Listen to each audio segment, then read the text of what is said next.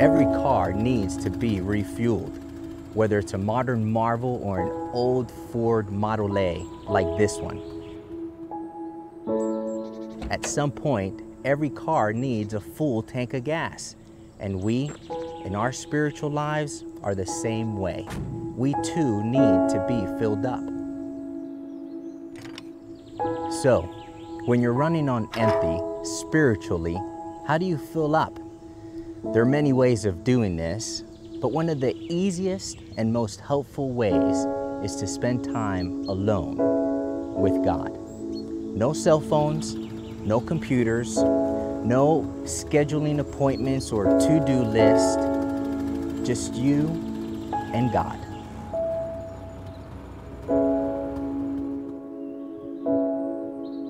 It can be early in the morning or late at night, or on a beautiful day like today, in a quiet place only you know about. Maybe it's a beautiful outdoor spot like this one, or maybe it's a quiet place in your home. The when and where really doesn't matter. Find a way to spend time alone with God. He is waiting to refuel you and get your relationship with Him back on track.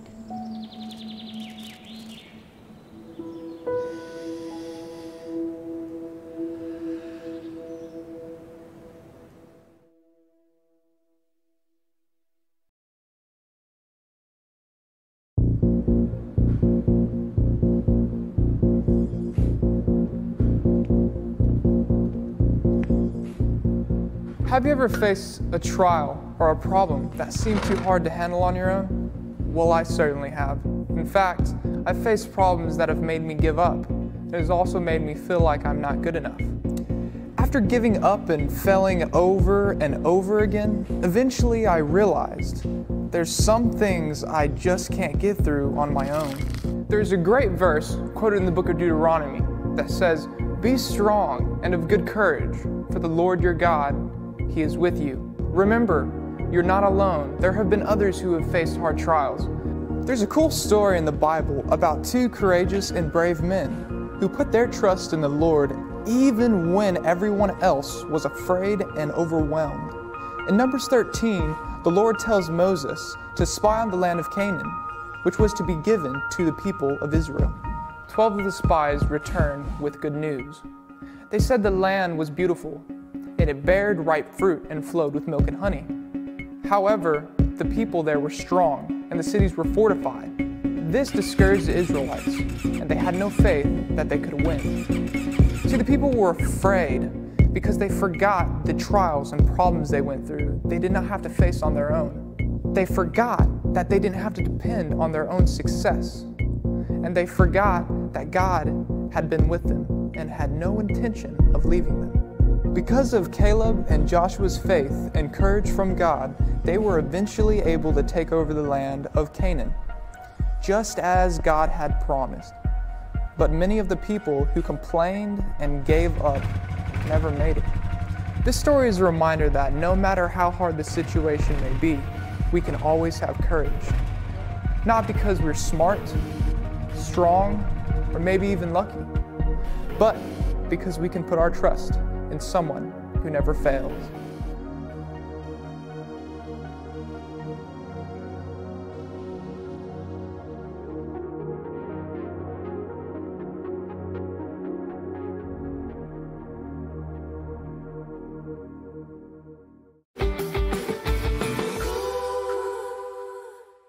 Overeating, especially when working from home. That's me right there. Hi, Amanda. Hi, Gia. So we are going to talk about overeating today. And Amanda, I know you've got a few tips because we're talking about it behind the scenes. A few tips about what the challenges are that we're facing when it comes to overeating when you're working from home. Yeah, well, I've had many years working from home, which has been great with young kids, but also, as we're saying, a challenge in terms of having healthy meals and snacks and trying not to eat too much. So some of the main main challenges are, first of all, food is just so easily accessible and really tempting. It is. It's just there. The fridge, the pantry is right there. So easy to just grab something. The other thing is that when you work at home, you often don't have a set routine like you would at work. Yes. And so meal times are less scheduled, I guess, less structured. And you just eat as you go. That's right. And then it's also easier to eat because, I guess, for other reasons than being hungry as well. Yeah, so I think that one of the biggest challenges for people when they're working at home is snacking. I know this is a huge one for me. I love snacking. I wanted to talk about some tips around trying to have, I guess, better snacks. First of all, it's that accessibility factor. So trying to limit the amount of highly processed foods that you buy that are high in, sugar, salts, unhealthy fats. If you don't have it at home and it's not available, you're not going to eat it. I agree, so definitely. Reduce the accessibility. The next thing is think about some healthy snacks that you'd like to have and I guess come up with a bit of a list so you know what to choose.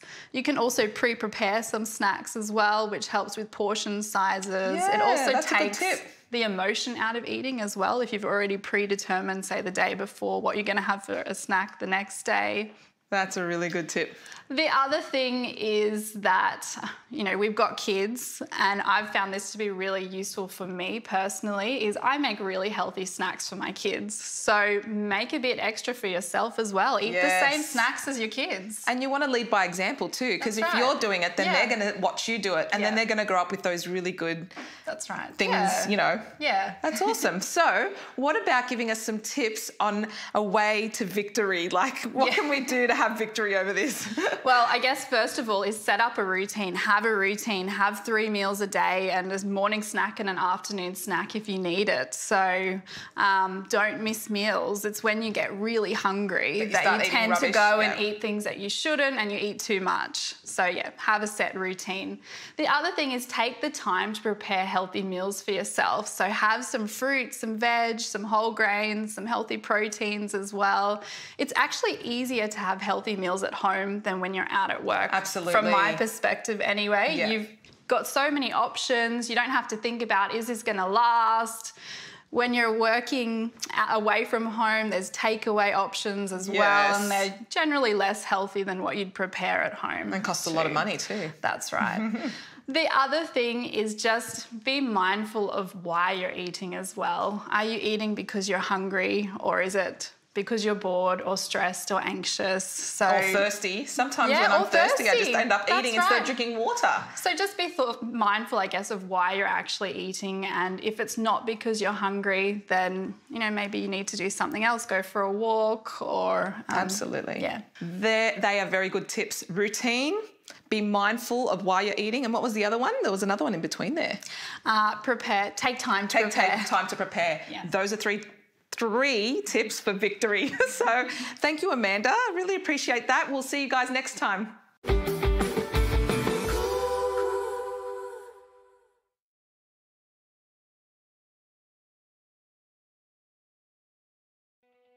How do you feel when you think about your finances? Anxiety, fear, perplexity, or peace? Jesus taught us a life management principle that applies to all aspects of our existence, that everything comes with a cost, and it is wiser to be aware of the cost and plan in advance. He said, "Suppose one of you wants to build a tower. Won't you first sit down and estimate the cost to see if you have enough money to complete it?" A young man was feeling very anxious about his upcoming wedding. He knew that the bride was the one he had dreamed of, but he had some real concerns for their finances as a new couple. He would be the only one earning a salary, and previously, as a bachelor, he could hardly reach the next payday without borrowing some money. But to their surprise, after the first month, the first quarter, and even the first year of marriage, the one income they had was sufficient for their expenses. Somehow, they could even reach the next payday with a bit left over for savings. The result was great peace of mind. How was that possible? During their wedding preparation, the pastor counseling them reminded them about the instruction of Jesus to sit down and estimate the cost. So, they learned about the importance of a family budget, and while neither of them was an accountant, with practice, discipline, and God's help, they established a budget, a roadmap for their expenses. We live in a world where we are constantly urged to use our resources without thinking and planning. Commercials and viral advertising appeal to our senses, inviting us to base our spending on our impulses, triggered by what we see, hear, touch, smell, and taste. The result is an unhealthy spending pattern, leading to embarrassment, trouble, and pain. The master consultant, owner, and provider of all resources provides valuable financial principles in His Word that, if followed by faith in Him, will help us avoid the pitfalls of unwise spending. Great peace have those who love your law, and nothing causes them to stumble. This week, as you worship with your tithe and promise, decide to place God and His instructions at the forefront of your life. May we always put our desires last and God first.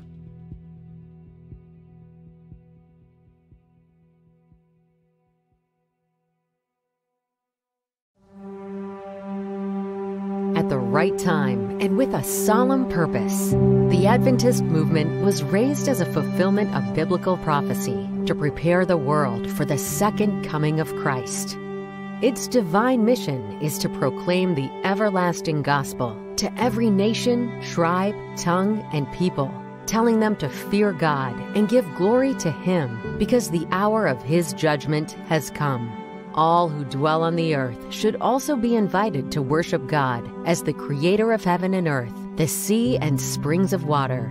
In Acts 1:8, Jesus indicates 3 geographic segments that must be reached by this missionary endeavor: Jerusalem, all Judea and Samaria, and to the end of the earth. Since the beginning, the Church's pioneers understood that this enormous task could not be accomplished by one individual or by fragmented and disconnected church unities.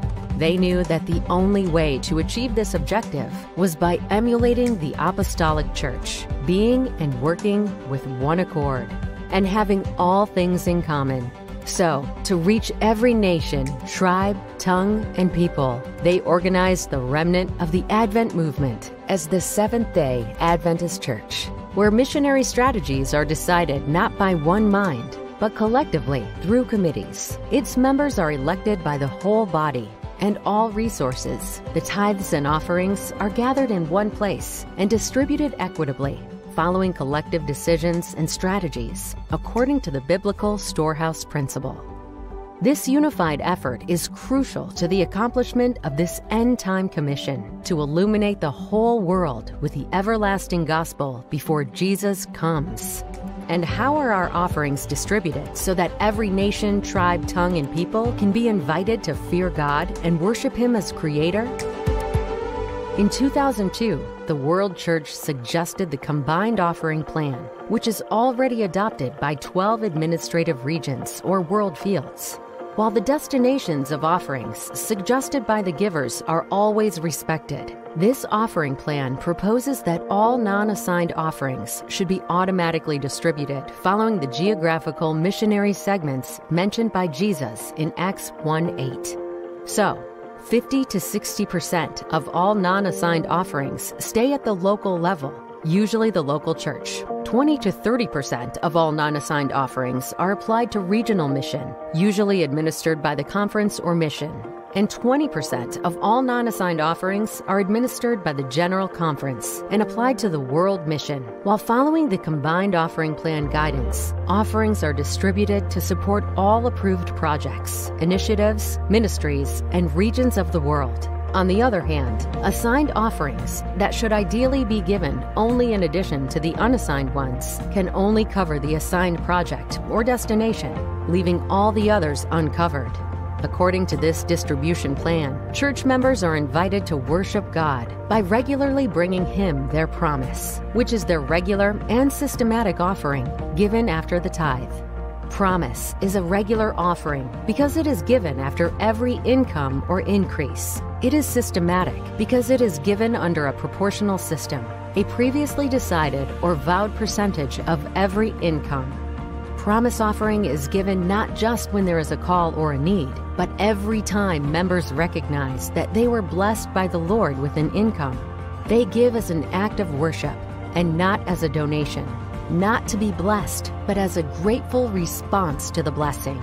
As important as it is, the tithe is a very restricted fund because it can be used only according to God's specific guidance in the Bible and the spirit of prophecy.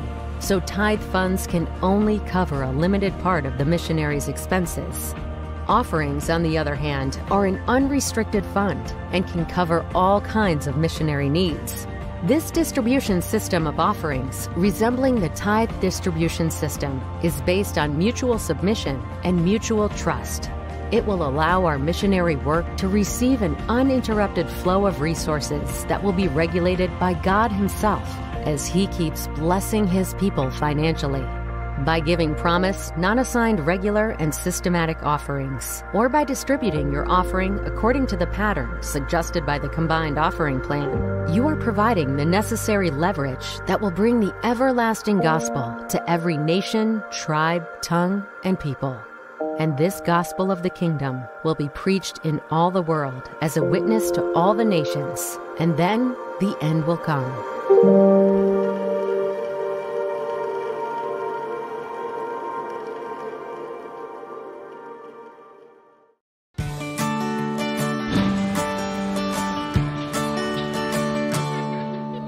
I am the second grade teacher here in Ebi at Ebi SDA School.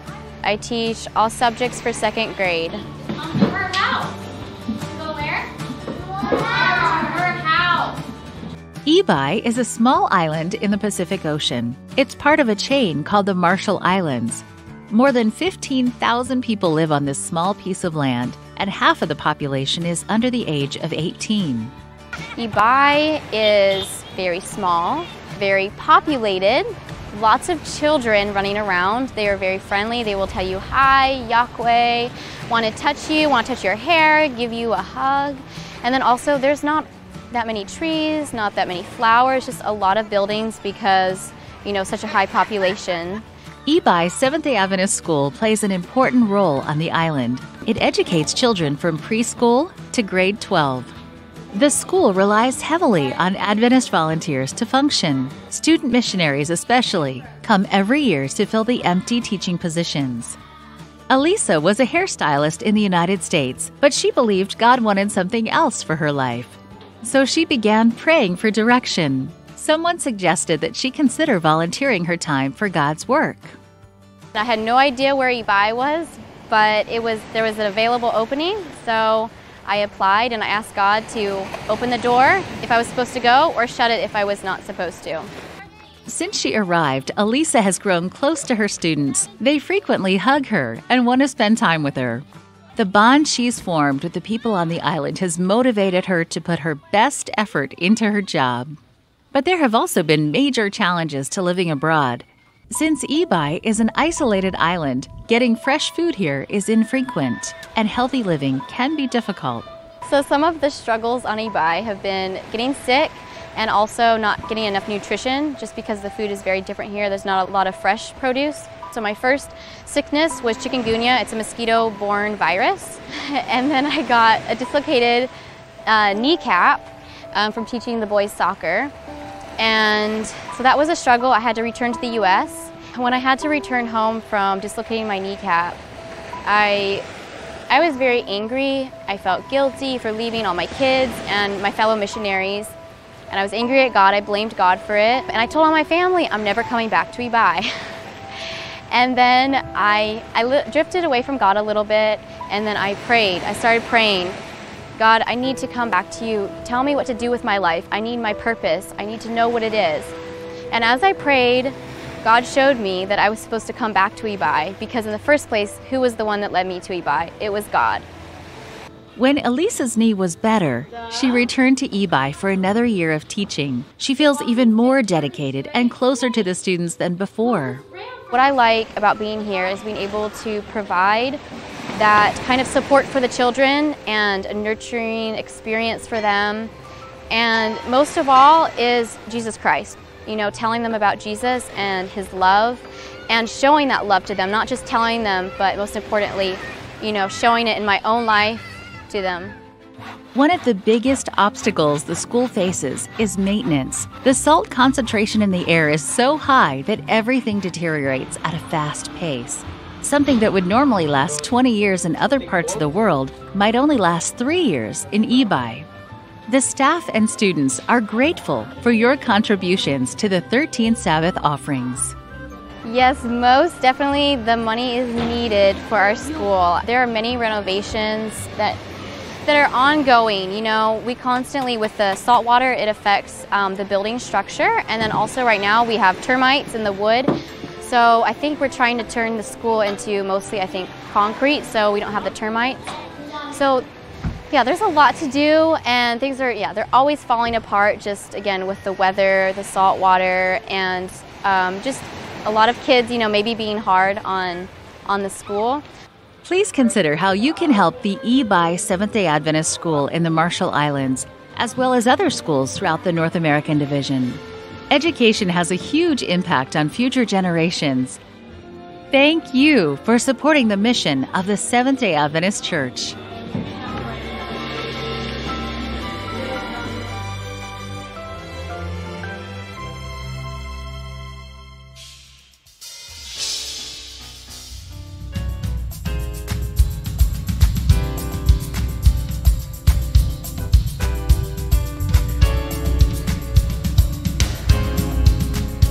Good morning, church. It's a great day to be in the house of the Lord, amen. It's a great day to be in the house of the Lord, amen. This is the day that the Lord has made. This is the day, this is the day that the Lord has made, that the Lord has made. I will rejoice and be glad in it, and be glad in it. This is the day that the Lord has made. I will rejoice and be glad in it. This is the day, this is the day that the Lord has made.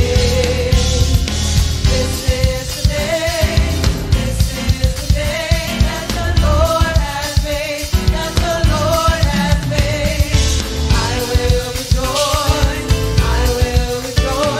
be glad in it, and be glad in it. This is the day that the Lord has made. I will rejoice and be glad in it. This is the day, this is the day that the Lord has made. This is the day, this is the day that the Lord has made, that the Lord has made. I will rejoice and be glad in it, and be glad in it. This is the day that the Lord has made. I will rejoice and be glad in it. This is the day, this is the day that the Lord has made, that the Lord has made, that the Lord has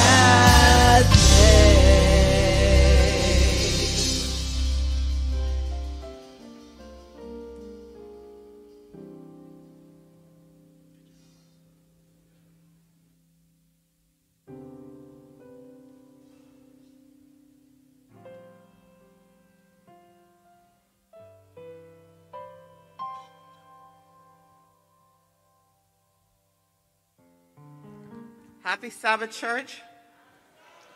This is a day that the Lord has made. Let us rejoice and be glad in it. The church of the living God is now called to worship. Please stand. We will repeat together the affirmation of faith, which is taken from Titus 2, verses 11 to 14, and it is on the screen. For the grace of God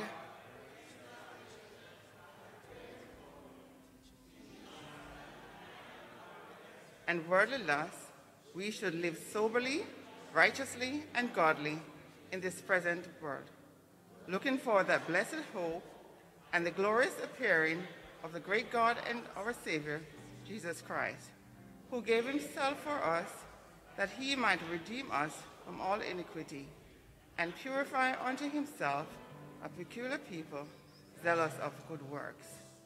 Let us pray. O God, our Father, we, your people, have gathered here today on your holy Sabbath day of rest to worship you, to glorify you because of who you are. Pour out your Spirit upon us today. Accept our praise as we worship you. Be with us, I pray. Amen.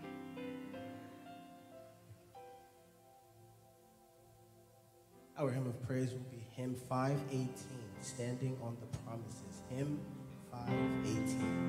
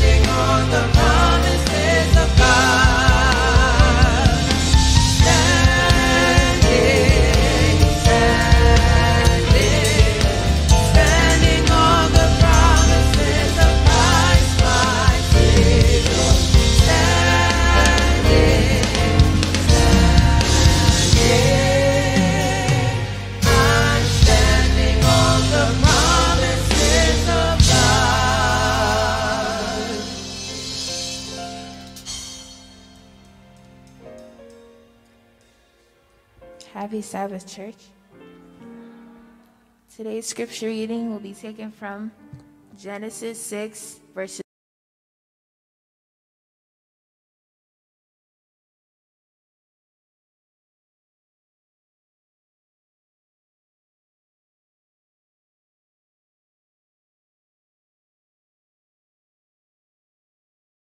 And they took wives for themselves of all whom they chose. And the Lord said, My spirit shall not strive with man forever, for he is indeed flesh, yet his days shall be 120 years. There were giants on the earth in those days and also afterward, when the sons of God came into the daughters of men, and they bore children to them. Those were the mighty men who were of old, men of renown. Then the Lord saw that the wickedness of man was great in the earth, and that every intent of the thoughts of his heart was only evil continually. And the Lord was sorry that had made man on the earth, and he was grieved in his heart. Here endeth the reading of God's holy word.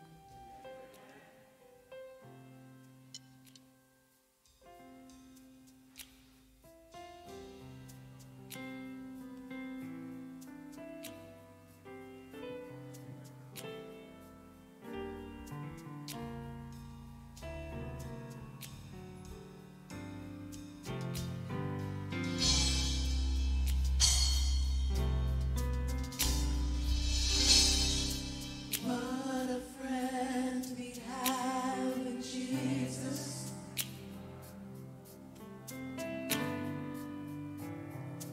All our sins and griefs to bear.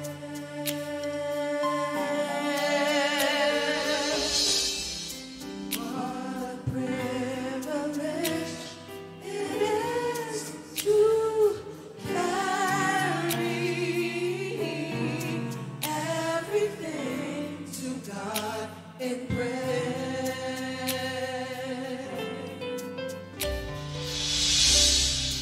Have we trials and temptations?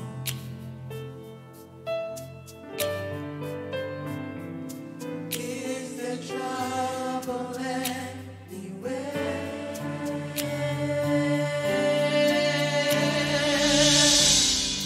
Precious Savior, He is still our refuge. Take it to the Lord in prayer. Some things we have not because we ask not. When we have a friend who's there,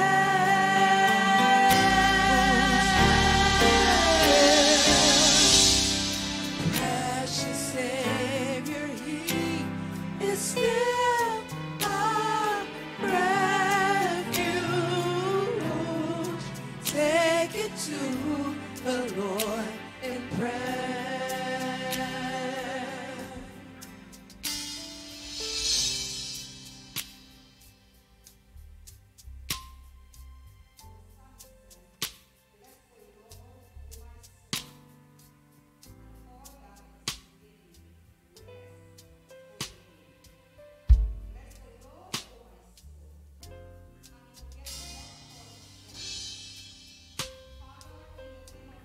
We come to you this morning in praise, in honor, in glory to your name, because your name is above all other names. There is none like you in all the earth. So we say, let your name be worshipped, let your name be exalted, and let your name be lifted up. You are who you are, the I am that I am, Elohim. And so we say, Father, thank you for being God. Thank you for being Savior. Thank you for being Deliverer.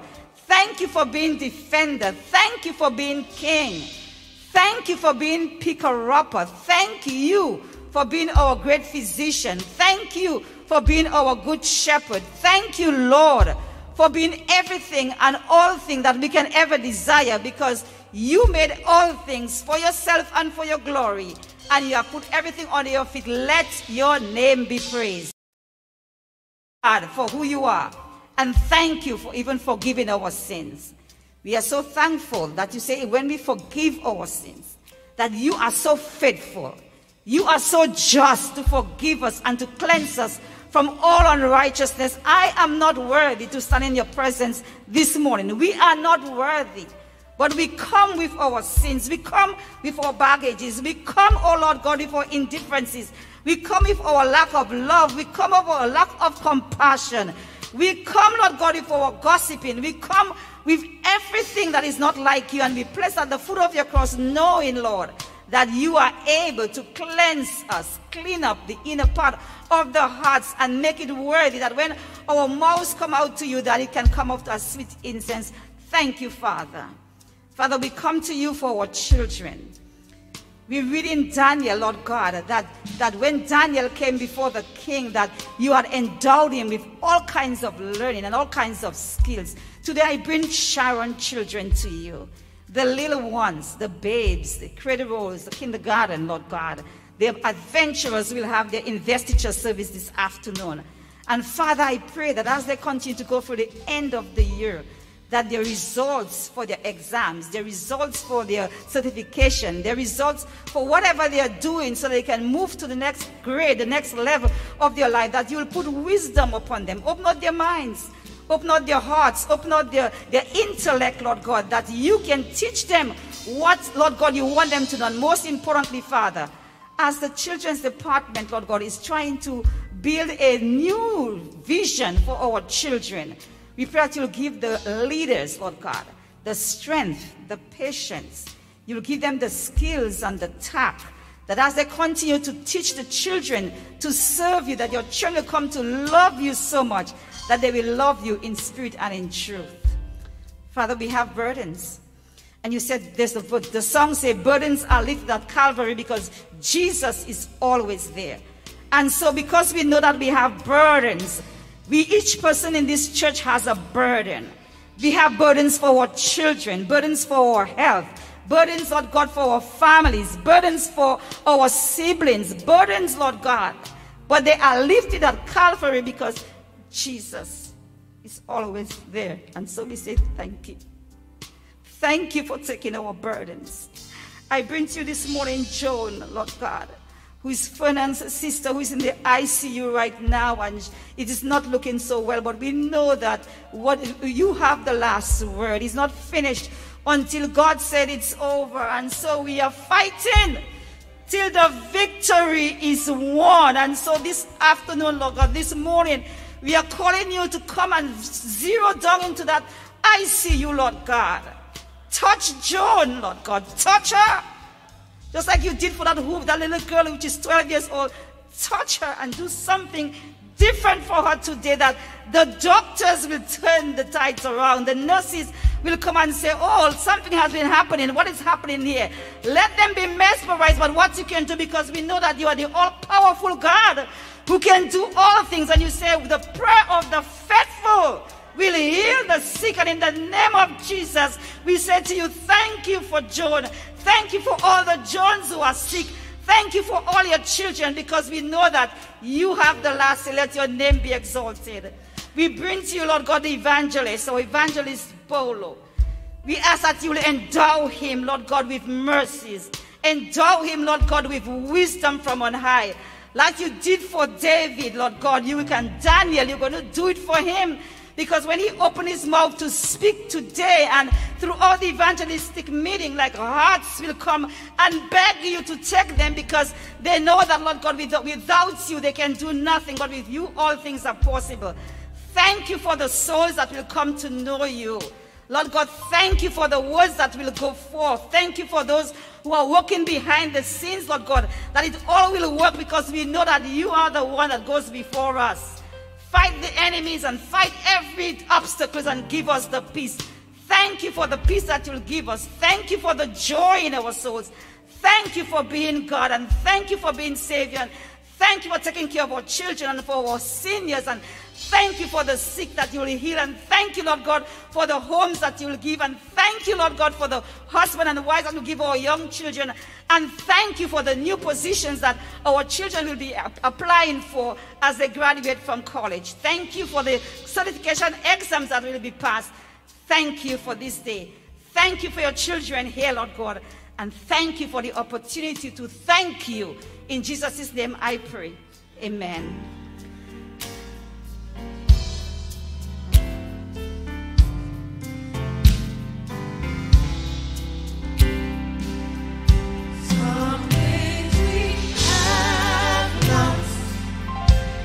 Because we had thoughts, when we have a friend who's there.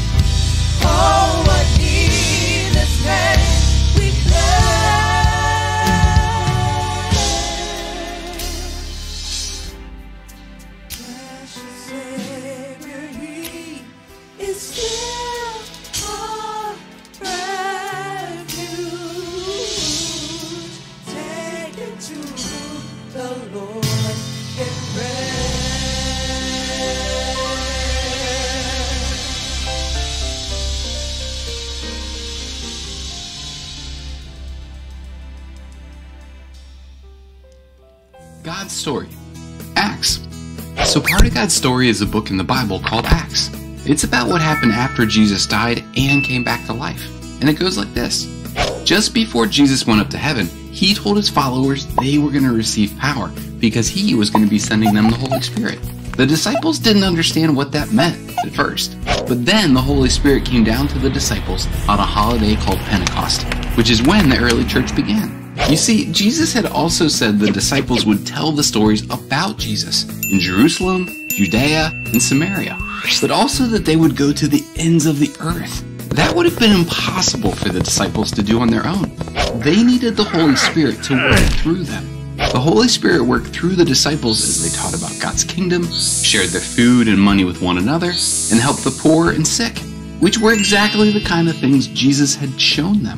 Because they were helping people and telling everyone they had met about Jesus, more and more people decided to become followers of Jesus. These early followers of Jesus were called followers of the way or Christians. Things went well for the early church, for a while. But the same religious experts and powerful rulers who arrested Jesus also tried to stop the early church from growing. They didn't like what the disciples were teaching about Jesus, that Jesus was the true Lord and King of the universe. And in Jesus' kingdom, it doesn't matter whether you're rich or poor, man or woman, slave or free, from one country or another. Everyone is welcome and everyone is equally loved by God. Soon, things got dangerous. After a man named Stephen was put to death for following Jesus, the early church split up and went into hiding. Some people went to Judea and Samaria, and others went as far as they could possibly go. It was exactly what Jesus said would happen, but it happened in unexpected ways. Like when a Jewish follower of Jesus named Peter had a vision of all kinds of animals and food on a blanket coming down from heaven. Even though Jewish law said not to eat certain things, God told Peter he could eat anything he wanted with whoever he wanted. The Holy Spirit wanted us to know the good news of Jesus was for everyone, no matter who you are, where you live, the color of your skin, or what food you like. Or when Paul, another Jewish man, saw Jesus with his own eyes. Jesus told him that God had chosen Paul to spread the message of Jesus to the Gentiles, which meant anyone who wasn't Jewish. Paul would go on at least 3 huge trips to different countries, spending the rest of his life talking about Jesus with everyone he met, including religious experts and powerful rulers. Peter and Paul are just 2 of the people who played a big role in the early church.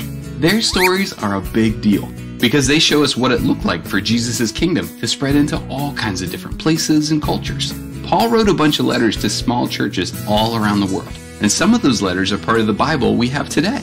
There were also brave, caring women like Lydia and Priscilla, who were important leaders and teachers. The book of Acts is about all sorts of people who seemed very different but had one thing in common. They followed Jesus. Anyone who is a Christian has something else in common too, the Holy Spirit. The Holy Spirit helped the people in the early church, and the Holy Spirit still helps people who follow Jesus today. Whenever people hear the story of Jesus for the first time, whenever people choose to follow Jesus and join a church community, whenever God gives people special abilities, knowledge, or courage that helps them be more like Jesus, that reminds us of what the Holy Spirit has always done, going all the way back to the early church. And that's a little bit about the story of Acts. So in case you missed it, here's the quick version. God sent Jesus' disciples the Holy Spirit. The early church started growing. Some people tried to stop the early church. Christians had to hide. Peter had a vision. Paul spread the good news. Lydia and Priscilla were leaders. The Holy Spirit still helps people today. And that's a part of God's story.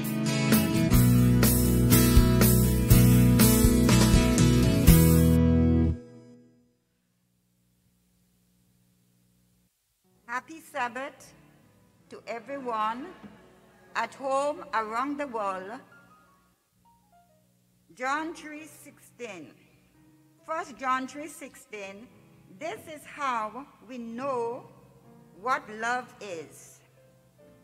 Christ Jesus sat down his life for us, and we ought to lay down our lives for our brothers and sisters.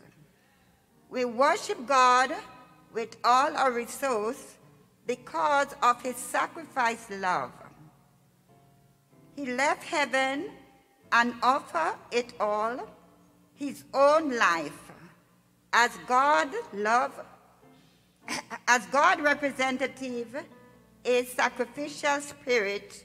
It's part of our true identity. John Andrews demonstrated such spirit when he went to Europe as an Adventist missionary. He worked in Europe, oftentimes using his own money to purchase tracts, pamphlets, and other materials. 1 year after arriving in Europe, his daughter died of tuberculosis. Heartbroken, John Andrew nevertheless continued his mission. He did so until he died at age 54. We are living in a time now when the money and other resources are sometimes hard to find. However, those who profess to be of Christian household yet indulge the selfish desire for which in inexpensive clothing, furniture, food, etc., are Christian only in name. To be a Christian is to be like Christ, and to be like Christ is caring for others.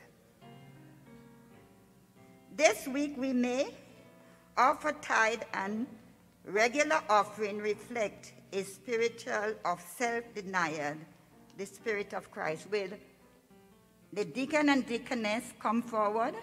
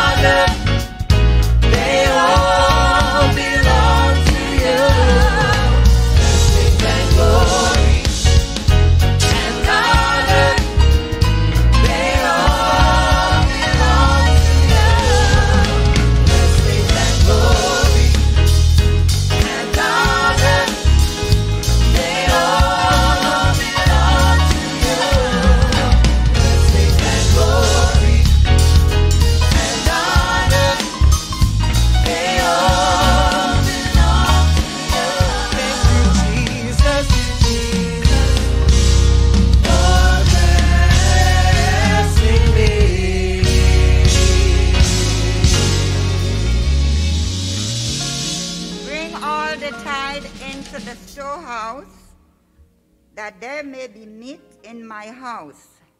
And prove me now, however, said the Lord of hosts, if I will open the window of heaven and pour upon you, it shall not be room enough to receive you.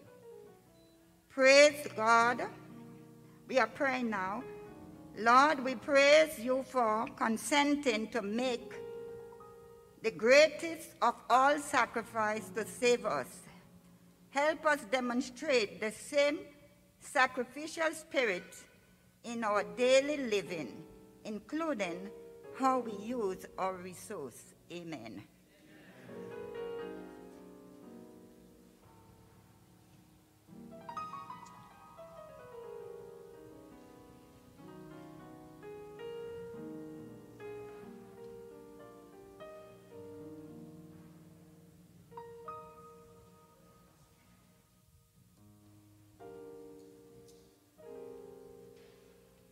Good morning, church.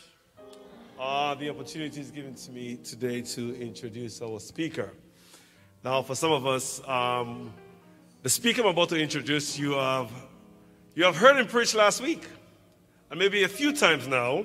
So you might be wondering, why am I introducing the same speaker every Sabbath? Why everyone comes up here and introduces the same speaker every Sabbath? When it was brought to my attention that we should be introducing our pastor every Sabbath, I was wondering, why am I supposed to introduce this pastor every Sabbath?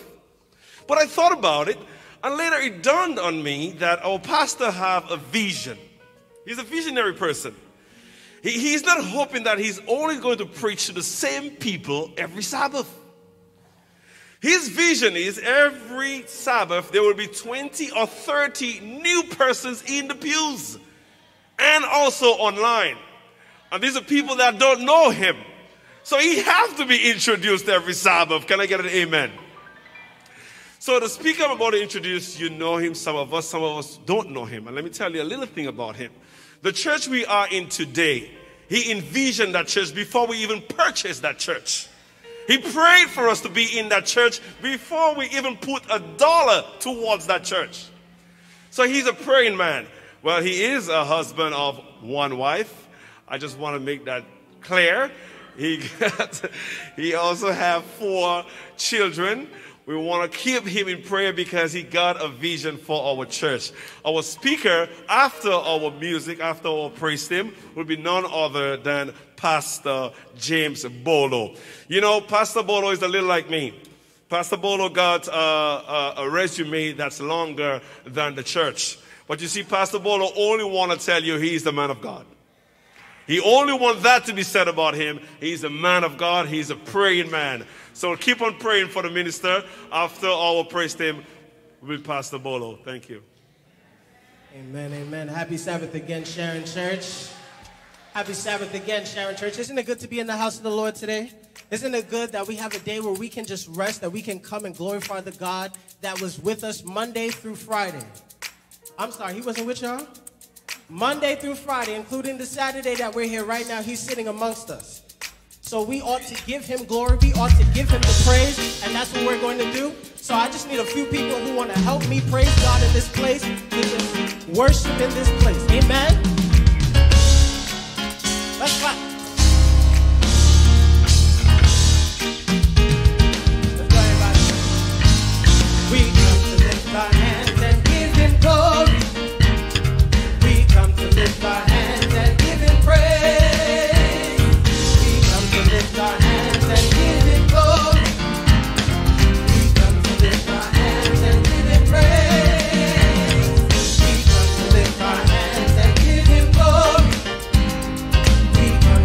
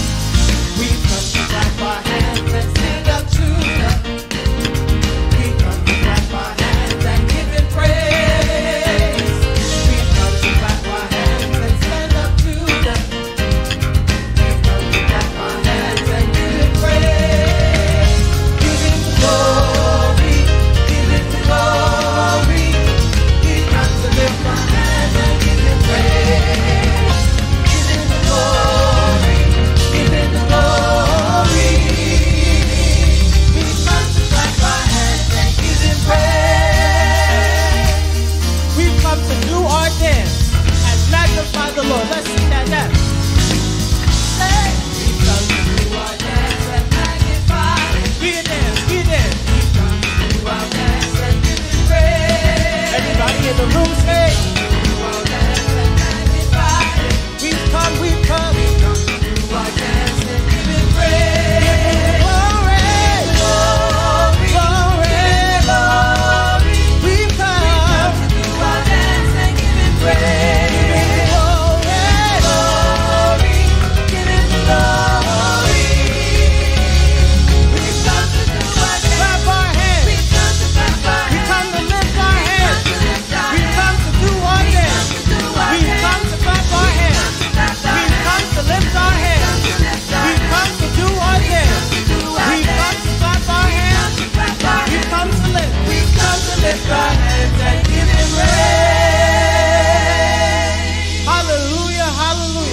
To clap our hands, we've come to do our dance, we've come to magnify Him.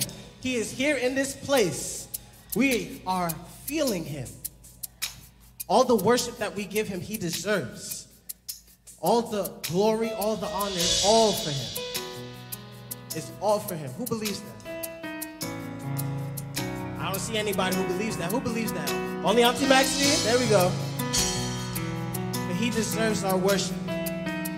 So we're going to sing this song, and it says, my hallelujah belongs to you. We say, my hallelujah belongs to you. Oh God, my hallelujah belongs to you. Yeah, say my hallelujah belongs to you. Now I need to hear a church sing this part. You deserve it. You deserve. Right there, stay right there. You deserve it. You deserve it. Say my hallelujah. Belongs to you. Say my hallelujah. My hallelujah belongs to you. Everything I have, God, it belongs to you. My hallelujah belongs to you. Lord, my hallelujah.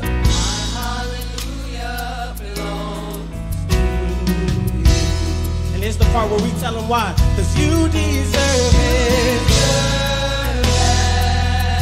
You deserve it. You deserve it.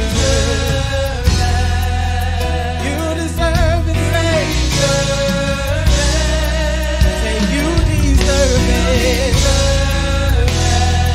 All of my worship, God. All of my praise, God.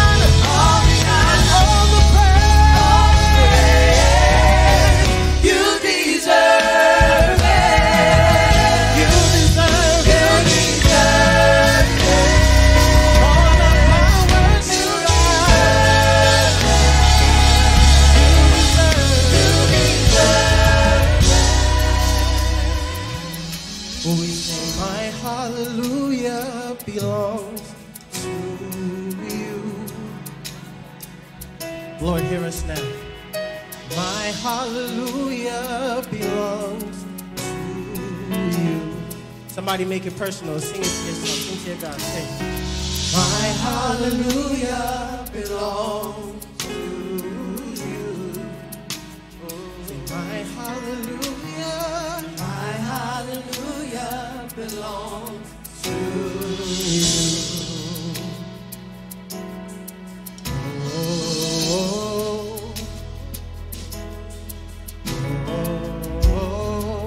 Can somebody sing that with me? Say, oh. Oh. Somebody say, oh. Oh. Cry out to your God. Say, oh. Oh. When I have nothing else to say, all I say is, oh. Oh.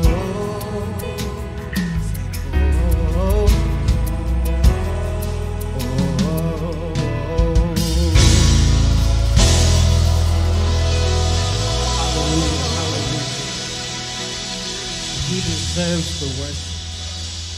And he deserves our praise. He deserves every clap.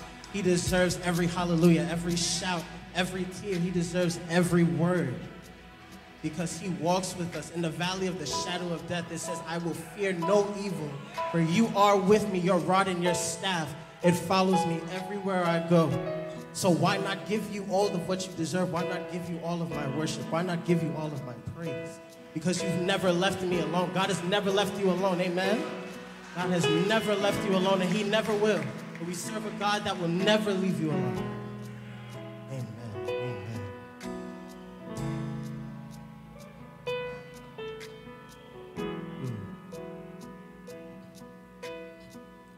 Everybody sing this song. The Lord is my shepherd. The Lord is my shepherd. The song says, he goes before me. He goes before me. He's a defender behind me. Defender behind me. I won't fear. I won't fear. Say, I'm filled with anointing. I'm filled with anointing. My cup is overflowing. My cup's overflowing. No weapon can harm me. No weapon can harm me. Because I will not fear. I won't fear. Lift up, hallelujah.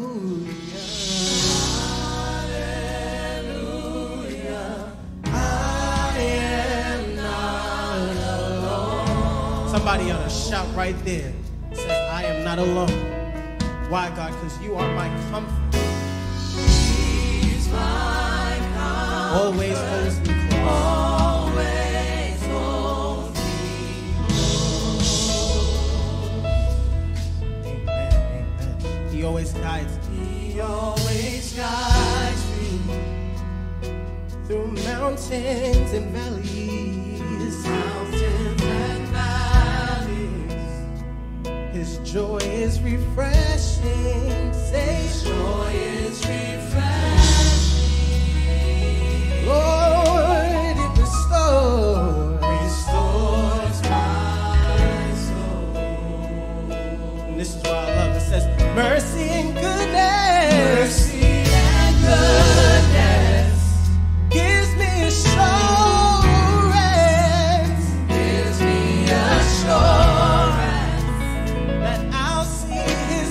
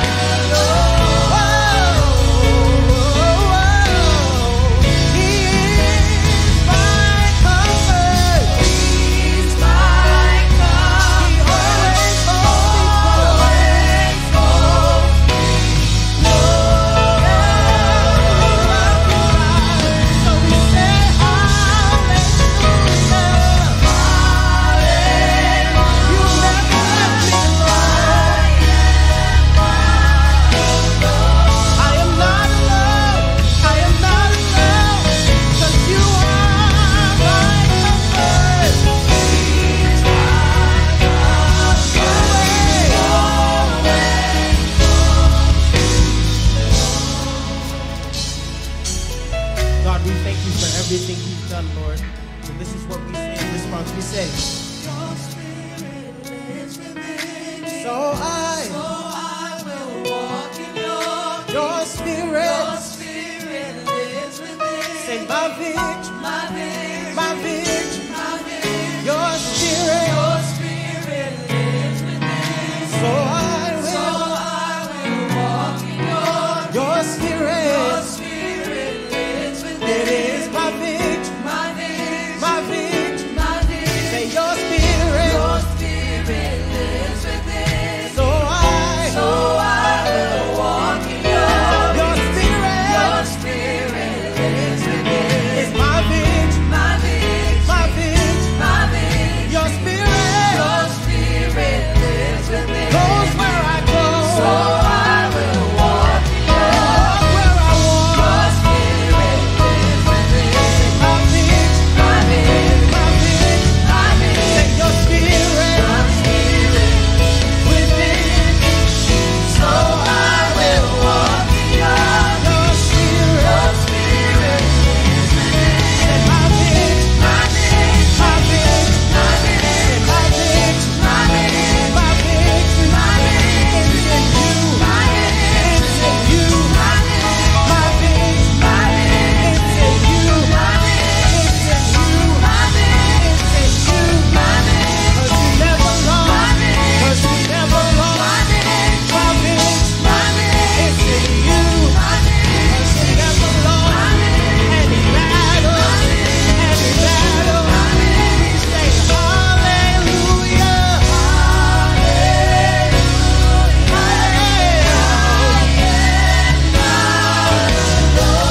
I am not alone, for you walk with me. You are, you are, you are, you are. He's my comfort, always holds me close. Let's sing that one more time. Everybody say hallelujah,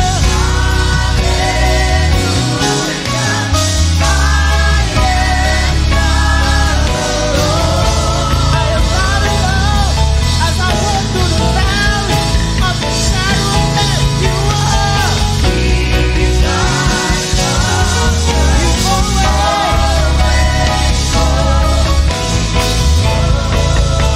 everybody say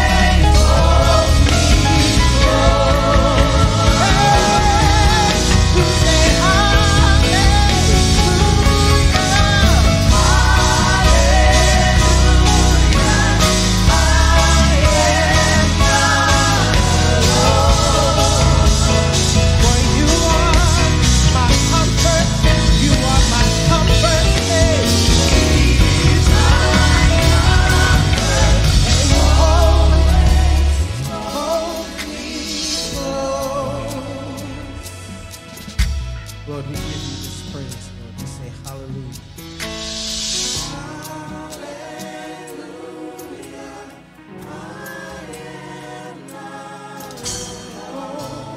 No matter where I go, no matter where I've come from, you will always find me, and you are my.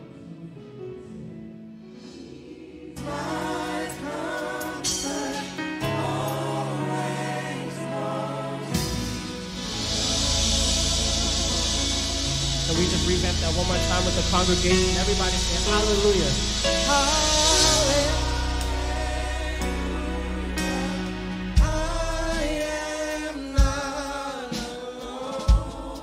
I am not alone. As I walk through the valley of the shadow of death, you are safe. He's my comfort. You always, you always. Hallelujah. Say hallelujah.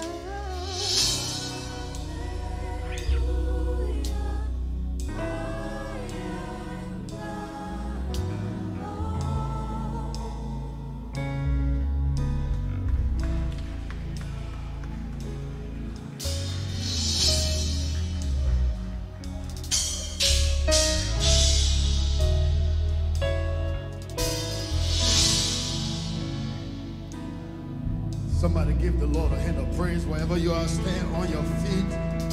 Give the Lord a hand of praise. You're praising the King of Kings, the Lord of Lords.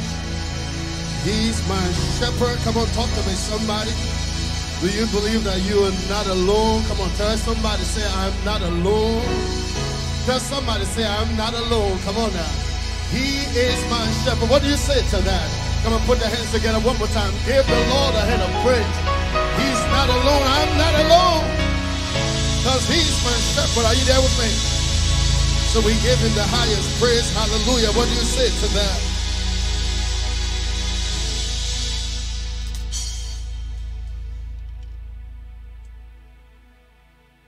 We want to thank the praise team. Amen. Come on, we want to thank the praise team, our musicians. What do you say to that? Oh, God is awesome. God is awesome. What do you say to that?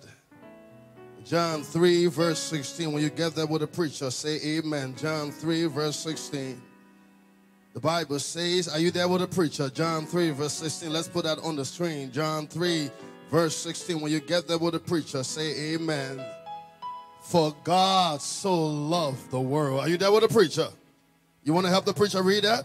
For God so loved the world that he what? Gave his only begotten Son, that whosoever believeth in him shall not perish, but have what? Everlasting life. What do you say to that? Someone give the Lord a hand of praise for that. God loves the world so much, love us so much. John 14, 1 and 3 says, let not. Come on, help the preacher now. Let not your heart be troubled. Ye believe in God, believe also in me. In my Father's house are many mansions. If it were not so, I would have told you. I go to prepare a place for you. And if I go and prepare a place for you, I'll come again and receive you unto myself. That way I am. That way I am, Jesus said. That way I am, there ye may be also.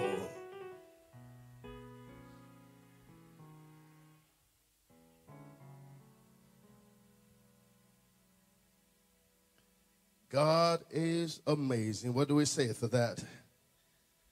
God is truly amazing. We want to praise God for his kindness. We want to thank God for his grace. Before we get into the message, I want to say it is evangelism time. What time did I say? It is evangelism time. That means that we need to put on our evangelistic shoes. We need to make it our business, our responsibility for those that need to hear the gospel of Jesus Christ. What do we say to that? This world, as it is now, this world has gone mad. What do you think? This world has gone mad. I'm not saying it is going mad. I'm saying it has gone mad. So we need to warn the world. We need to tell them we are the watchmen. We need to tell them that soon and very soon, we will be seeing the King. What do you say to that? It is evangelism time. Our evangelistic series starts July 9th. When did I say? July 9th. So you want to write that down. You want to mark that on your calendar. July 9th, our evangelistic series starts and it ends at the end of July. And our goal this year for Sharon Church is to add 50 more or more to the body of Christ. What do you say to that? I'm only hearing amen from this side.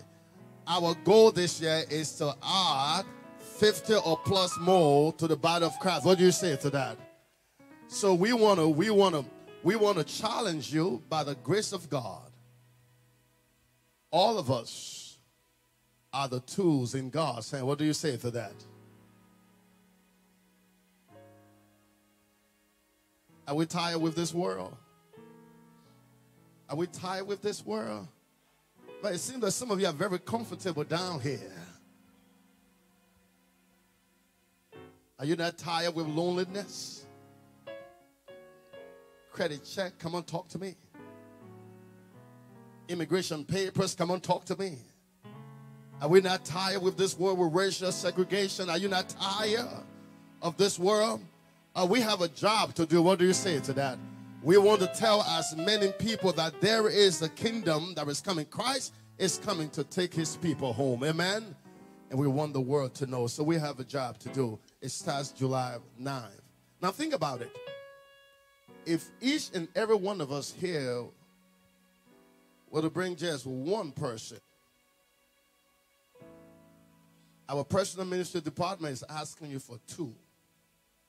But for this evangelistic meeting, from now to July, we've been saying this since January. We are asking you for 1. Is that too hard? Come on, you're quiet on the preacher. Is that too hard? You know, if there was a sale going on at Macy's or BJ's, come on, talk to me. Costco, come on, talk to me. Have mercy. Walmart, come on, talk to me. Some kind of bargain online from Wayfair or Amazon, come on, talk to me. Somebody will call somebody and tell them that there is a sale. In fact, the sale is 80% off. Ouch. And then if you use your coupon, you got another 30% off. Ouch, somebody.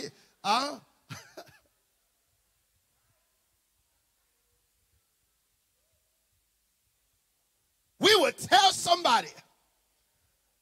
But I've heard the joyful sound. Are you there with me? We need to tell somebody it is free. It has been, in fact, you don't need to get a coupon. It has been paid for. Are you listening to the preacher? Tell somebody it has been paid for. That's why we need to just tell somebody. You don't need to worry about the details. Just tell them and invite them. Encourage them. Make sure on that opening night, the night of the 9th, you want them to be here. In fact, the Friday before the Friday of the 9th, we are having a concert here. Our musical department, they're working on the concert. Amen. In fact, we are planning a health fair before that weekend. We're working on several things. So we want you, all of us, to be a part of this thing. You know, all of us are the Bible workers for this church. Are you there with the preacher?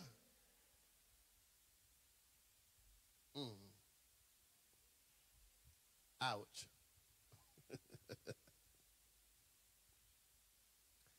I want to take this time before I preach. I want to take this time to thank those that came to work last Sunday. Put your hands together for them. Put your hands together for them. You were dedicated. You came. You work. You cook for us. We enjoy it. We work, and we did some beautiful job. Tomorrow morning, we want to come at 9 a.m. and finish up what we started. Our evangelistic meeting is going to be done right across from the church in our parking lot by the school building. Amen? And we are cleaning up. We need to do some finishing job. We are asking all of us to come tomorrow morning. Yes, there will be food, but we need you. If you say, Pastor, I have a backache, come on, talk to me. I understand that. Pastor, my knees aching. Pastor, I can work. You can talk, come. You know, in the workforce, there are some people that are there to talk. Come on, talk to me. And there are other people that are there to sing. Are you there with me? They all make the workforce.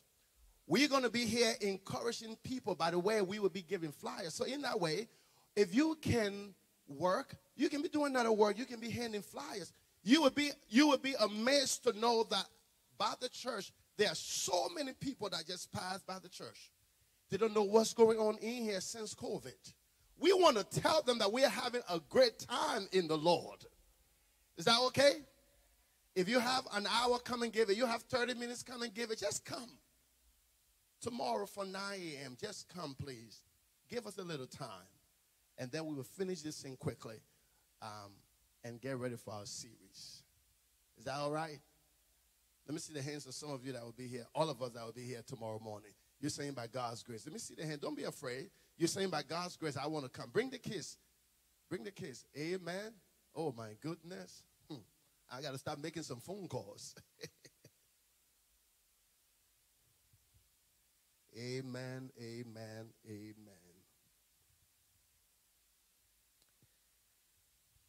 We want to welcome those of you that are watching from online, from wherever you're watching from from around the world, from the Caribbean, from Asia, from Europe, from Africa, wherever you're watching from, we want to say from the Middle East, wherever you're watching from, we want to say you're welcome. We pray you enjoy this message. We pray that you're blessed in the Lord. What do you say to that? We pray that you experience the goodness of God. For those of you we've not seen for a few Sabbaths, we want to say you're welcome. We're glad you are in church today. We want to say you're welcome. We miss you all. Yes, 6 o'clock, it's good to see you. We miss you. It's good to see all of you that we've not seen for the past couple of Sabbaths. We are glad you are here. Amen? Today we want to speak to us on the theme, a better world. A better world. Turn to someone, tell them, a better world. Let us pray. All to Jesus I surrender. All to him I freely gave. Today we will trust you. We will believe the plans you have for us. And when time is no more, you will save us in your kingdom. In Jesus' name, amen.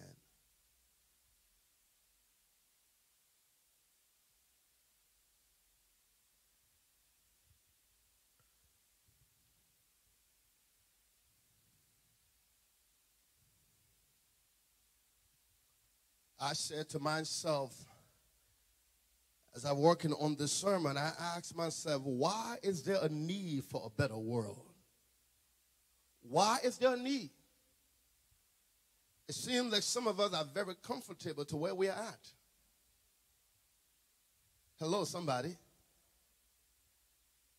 It seems that some of us are enjoying our neighborhoods. Come on, talk to me.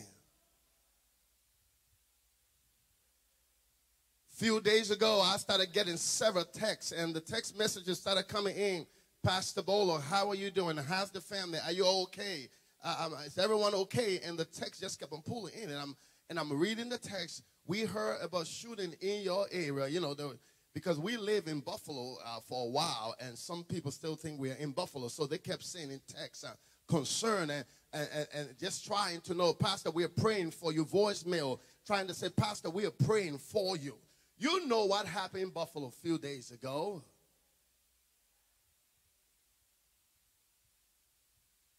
A young man driven by racial passion and racist behavior came, surveyed the area, spoke to people the day before. In fact, one of the person he spoke to, I did some connecting, and I connected to the person he spoke to the day before.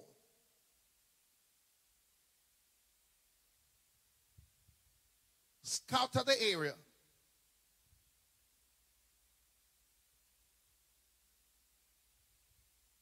And the next day he came and did his thing. And he had been there before then. You read the report.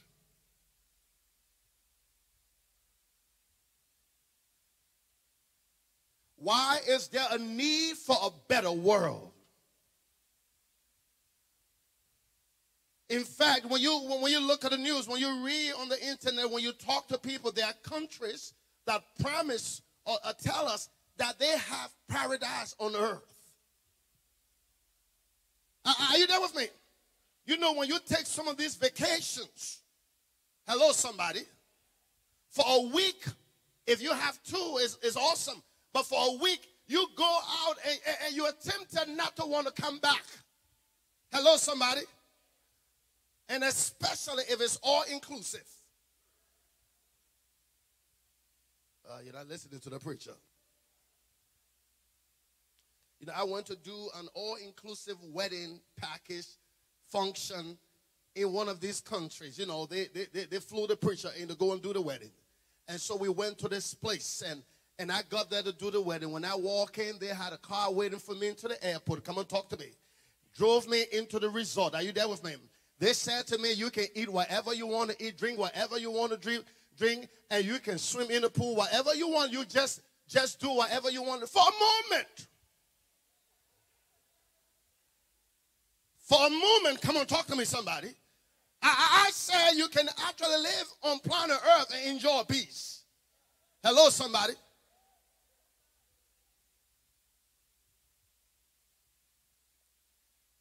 And then after 3 days, hello, somebody, I had to get back on the plane to get down here. Are you there with me? Then I said, oh my goodness. There are places on vacations in the Bahamas, in the Caribbean islands. You go to Europe, Africa, and in Asia, and so forth. They all promise, they have places that tell you, you get here, you will have peace and joy. But the problem, they don't tell you that it's just for a it's a temporary peace and joy. For a few days or for a week. In fact, while you're there, if you pay your money long before time, you really don't feel it. But if you just have to pay, hello, somebody.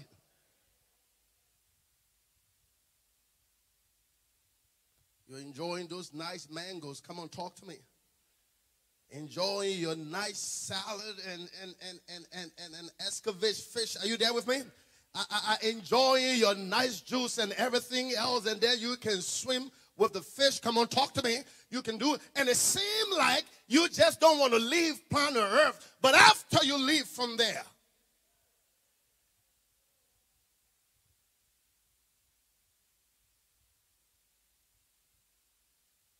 friends of mine, when we see what's happening before our very eyes on national television, we have to say to ourselves, it's time to go home. When you see what's happening around you in our neighborhoods, come on, talk to me. When churches are no longer a safe place. Are you there with me? When you go to the mall or to a shopping center and you have to keep looking as to who's behind you, come on, talk to me.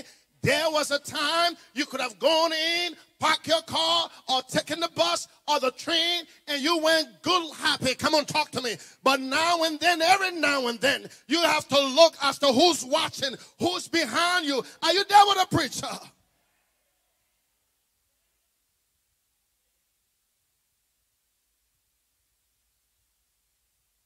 This world, and then on the news you see war.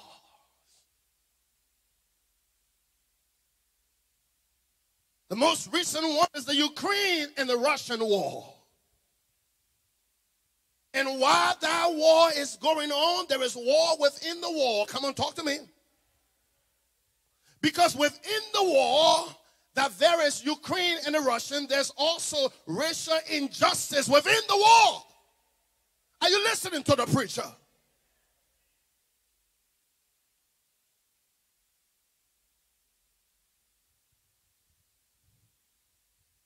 Turn the news, South Africa flooding. Come on, talk to me. Homes gone. Democratic Republic of Congo still fighting wars. Come on, talk to me. Are you there with a preacher? The Middle East, you go in that injustice to women. Are you there with me? It seems like there is no end in sight. And every time you catch a little break, you think things are getting better. Then you hear of another thing that's about to happen.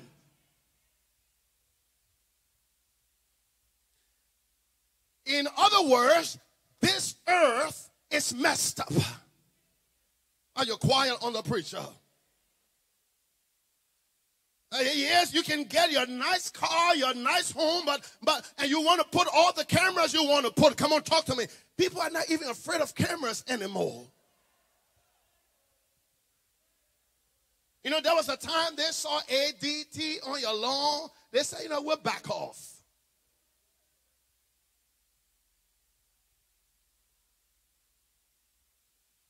That's the world we live in. The world we live in has gone mad. What do you say to that? Amidst all of that, we have food shortage. The prices of food going up. Hello, somebody. The ones you used to pay $3 for, come on, talk to me. They are now how much? $6 now. The one you used to pay $1.99 for now. There is no more 99-cent store anymore. Hello, somebody. It's $1.25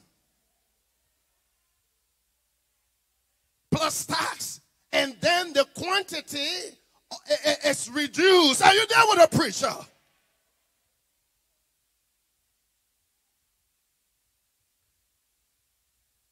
The bag of rice I used to buy for $11. Somebody say, ouch. You got to help the preacher now.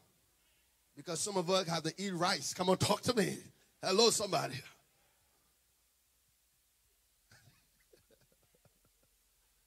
And the James, it used to be $11. I went to the store. It is $17 now. Somebody said, ouch. And the very first time I saw it, I said, you know, I'm going to give it a week. I left it for a week. Ate some other things, but you see, I got to eat rice. Come on, talk to me. And then after a week, I went back. It's $11.69. Come on, talk to me. It's no $17.69. The price keeps going up. It's not coming down. I said, preacher, if you need some rest, you got to pay this thing. Close your eyes. Are you listening to the preacher?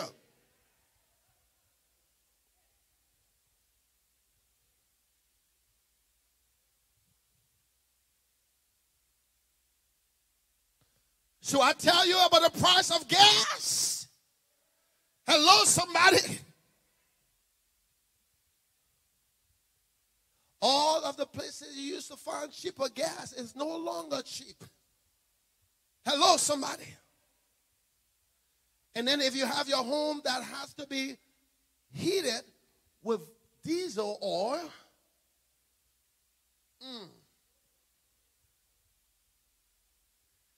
I used to pay, Lord have mercy. Someone got to pray for the preacher. I used to pay at least we used to pay at least $600 to $700 to fill our tent. Maybe around $700 to fill our tent. But now, and at that time, the oil was $2.50. When it got higher, it was about $3. But the last time I went to the pump, the oil price is $7. Hello?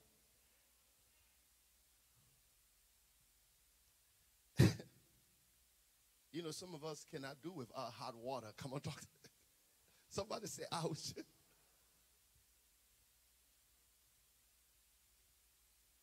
This earth is messed up.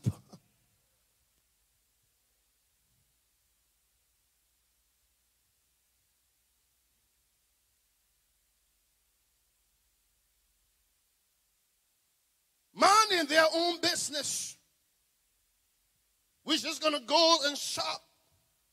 I called my family in Buffalo to find out from them, and I was talking to one of them, and she just broke and started crying. She said, Pastor, you know that is the very shop on tops that we go to and shop. That is where my boys, my son will go. That is where my grandchildren will go. My grandchild is always, and Pastor, you know that. And she began to cry. She said, Pastor, I had COVID. That is the reason I was not there. But I would have been among those that were killed. Are you listening to the preacher? I should begin to speak. I began to think, because that is the same tops in Buffalo, just opposite the top that I did my first evangelistic meeting in Buffalo. The same tops that God performed a miracle by the means of a key. Oh, you're not listening to the preacher. Maybe I'll tell you that story another time for a different sermon. But God allowed me to open a car with my house key. You're not listening to the preacher.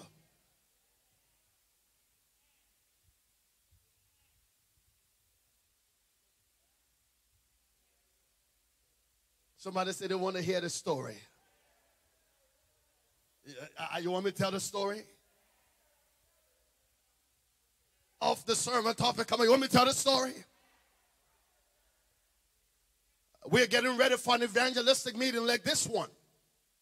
I got my first elder. We went to the top. We've been going around distributing flyers and talking to people that Christ is coming, telling them that God is able, that God is a way maker. We came to the top, took a letter, asking them for water and some refreshment for our tent project. And as we gave them the letter, they agreed. While we're coming out, I see a lady and a gentleman in the parking lot cursing the storm out of their car. That's the neighbor who I'm talking about. And as they're cursing the storm of their car, I walked to them. I said, excuse me, can I help you? And she looked at me and used the F word and said, what do you think? I said, well, I can help. She said, we've called the police. The police said they don't unlock cars anymore. Where am I going to get $100+ to open this car?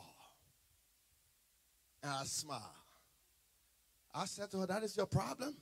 She said, yes. I said, but that's a simple problem. She said, what do you mean by that? I said, I can open the car.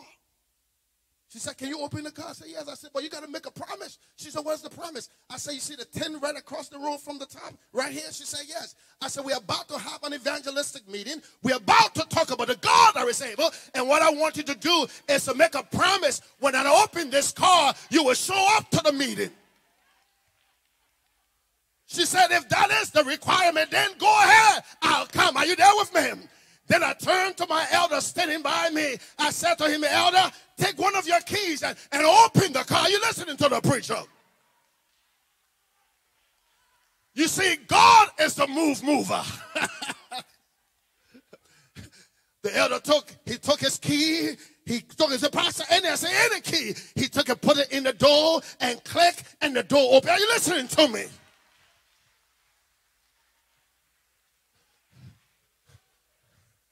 That's the God we're about to talk about. That's the God that people need to know. The God that is a way maker. The God that is a miracle worker. He is saying that this earth is messed up. I got a different plan for those that love me. Are you there with a preacher?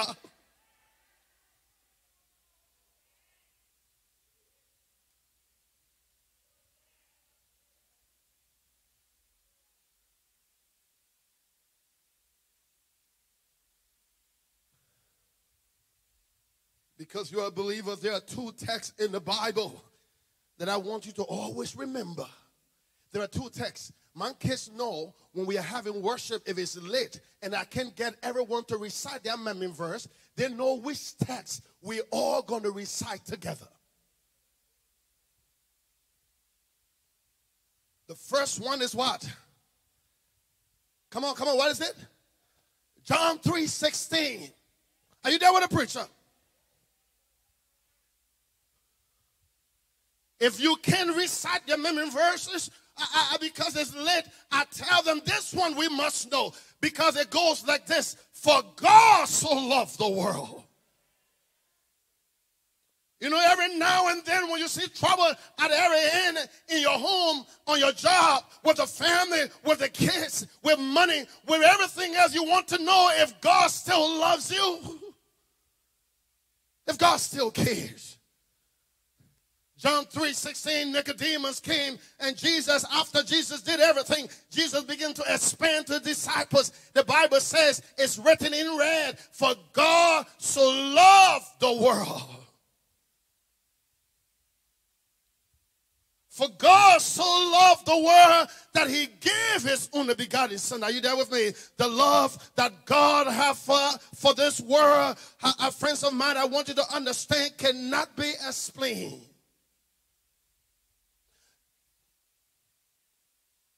Love is not what we say.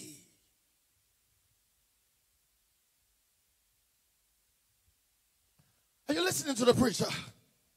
Let me ask you a question today. Do you love the Lord?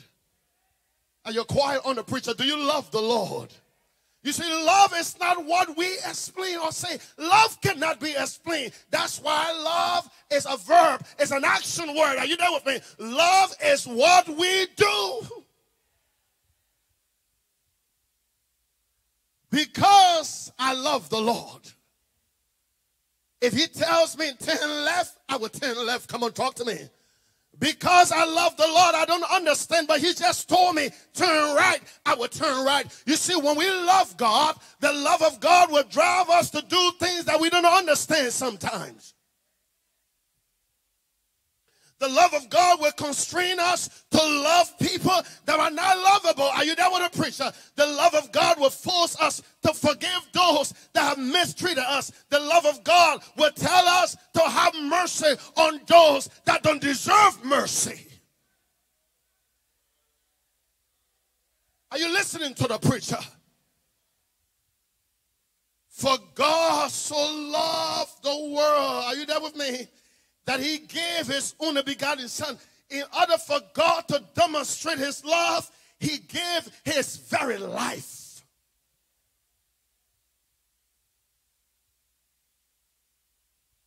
Think about it.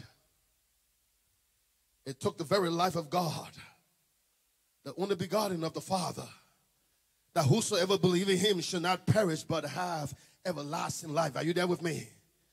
Jesus, you see, friends of mine, I want you to understand that it's the love of God that drove God to come down to planet earth. It's the love of God. The Bible says that God commended himself to love us so that while we were yet sinners, Christ died for us. Are you there with me? You see, it was the love of God that brought compassion in the heart of Jesus when he stood at the grave of Lazarus that evening. When he saw Mary and Martha on the way, it was the love of God that drove him and brought tears from his eyes. When he said to Martha, your brother, your only brother, shall live again. Are you listening to the preacher? Friends of mine, think about it. It was the love of God. If God could have wept over one person that died, think about millions, think about thousands and millions, those that have died over the ages. Don't you think that it hurts the heart of God? Think about it. The next time someone asks you, how could a loving God allow such a thing to happen? Tell them God has constrained himself. Are you there with me? Are you there with a preacher? Every believer should know this text by heart. For God so loved the world. Think for a moment with me. When he sees his creation and how men have turned against one another. Lives lost to senseless war. Greed-stricken men have killed and suppressed others for their own good. Are you there with me? Men have turned against one another. Think about it. God's heart is broken. Are you there with me? You see, it must grieve the heart of God to see the state of this earth as it is now. But the Bible says, as we are coming to the end of time, all these things will happen. I know every now and then we are surprised. But if you're a believer, don't be surprised. The Bible already said these things will happen. Are you there with me? He said, I know your hurt. He said, it is hard. It is depressing sometimes. He said, but hold on. Are you there with me? He said, hold on. I have a better plan. Are you there with me? He said, I know what you're going through on planet Earth. I know the struggle. I know what your grief. I know your desire. But just hold on. Are you there with me? I must make all things new one day. Are you there with me? He said, hold on. I will create a new heaven and a new earth where there will be peace and joy forever. Hallelujah, somebody. He said this earth is so messed up, but I want you to know that I love this world so much. I love you so much that I came down to demonstrate the level, the degree of my love. I will not withhold anything for your sake.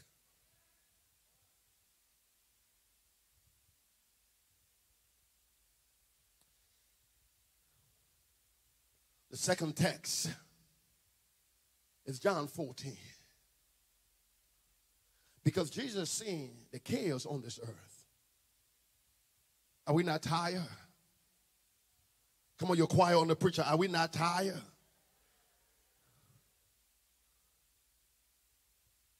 Some days it seems like you've taken one step ahead and 6 steps back. Come on, talk to me. Are we not tired? Are we not tired with the housing situation on planet Earth? Are we not tired? Are we not tired with the injustice on planet Earth? Are we not tired? Some of us can only live in certain neighborhoods. Are we not tired? Are we not tired because we are judged not by what we know, but we are judged because of how we look? Come on, talk to me. Are we not tired? But Jesus said, I got another text for you. He said, in this world, there will be trials and tribulation. But I have another text. He said in John 14:1, he said, let not your hearts be troubled. Every now and then when trouble comes my way, he said, James Gbolo, hold on. I am still the master in the storm. Just hold on. Let not your heart be troubled. While problems are coming on planet Earth, I've gone to prepare a place for you. And if I go, son of mine, I want you to understand I'll come again and receive you unto myself. The way I am, Curtis, the way I am, there you may be also. He says, son, I want you to understand. You go to bed sometimes and you're lying on your bed not knowing what to do. But let not your hearts be troubled. In fact, I know they don't want you to live in certain neighborhood. They say your credit is not okay. They say you're not qualified. But I've gone to prepare a mansion for you. Hallelujah, somebody. I might not have a place on planet Earth, but I have a home in glory land. That shines the sun. Are you there with me? One day the key and it turned to me, son, I have a key with your name written on it. My daughter, come, ye blessed of my Father, inherit the kingdom prepared for you from the foundation of the world. Hallelujah!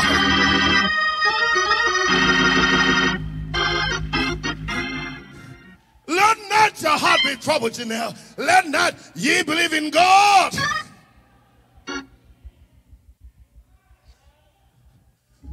You see, when you serve God, you got to know this thing. When you serve God,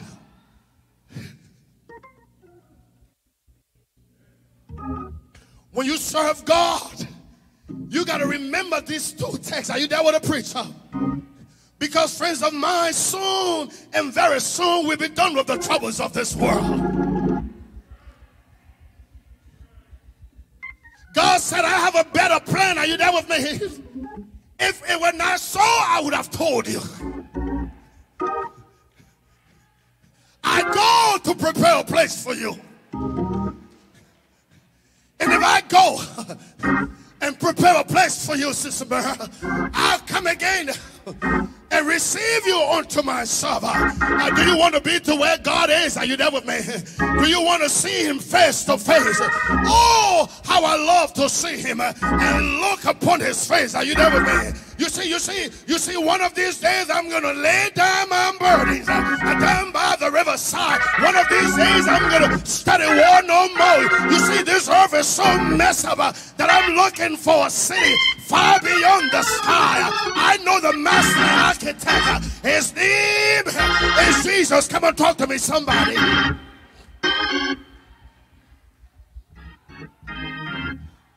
Friends of mine, I want you to understand. Jesus said, Lord, he said, I want you to understand this earth is so messed up that while I was going to prepare a place for you, I put some things in place.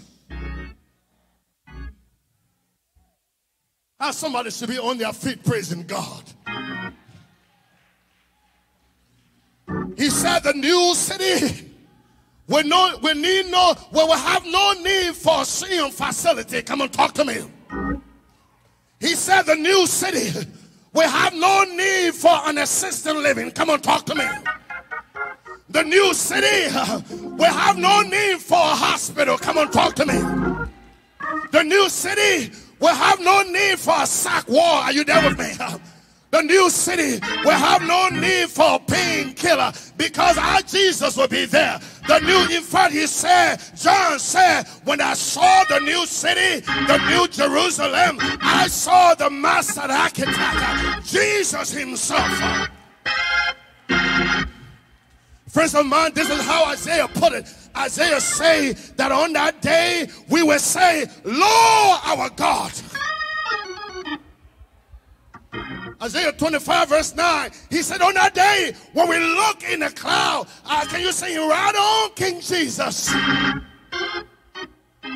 No man can hinder thee. The King is coming. He said on that day we will look and say, Lord, Lord God, we have waited for him and he has come to save us. Are you there with me? Isaiah verse 10 said, on that day it will be heard from the mouth of the Creator himself, awake. You're not listening to the preacher. All of those that died because of COVID, all of those that died from diabetic coma, all of those that died because of high blood pressure, are you there with me? All of those that died from violence, all of those kids that committed suicide, all of those that were shot, all of those that did not live to see the flower of their days. Isaiah 25 verse 10 said, on that day you will hear the voice of the Lord saying, awake, awake, you who sleep in the dust. You see, he said part of the plan of the new city is that there will be no more death.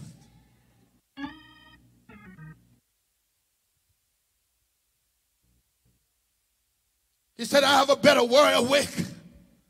I have a better word prepared for you. Come ye blessed of my Father.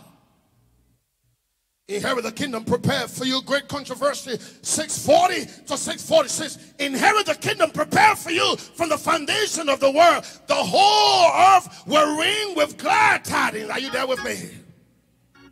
The graves will break open. Can you see that? Prison homes will break open.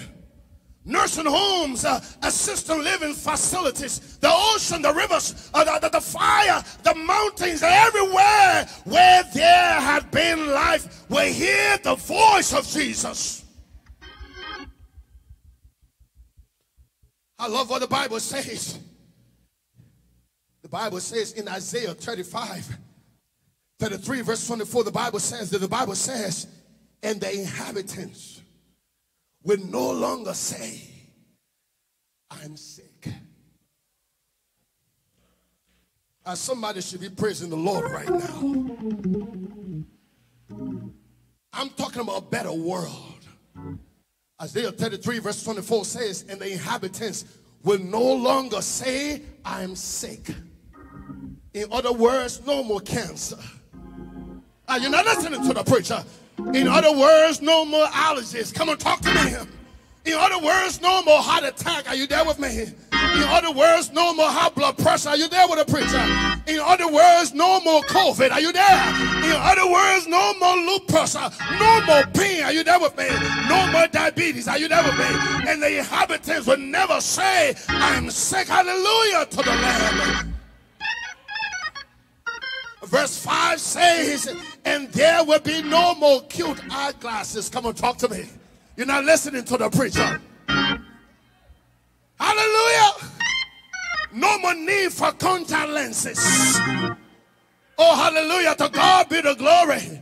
Are you there with me? The Bible says, cause the blind will see again. Olivine, that's the new city. The blind will see again. You don't need laser surgery because the blind will see again. Somebody give the Lord a hand of praise.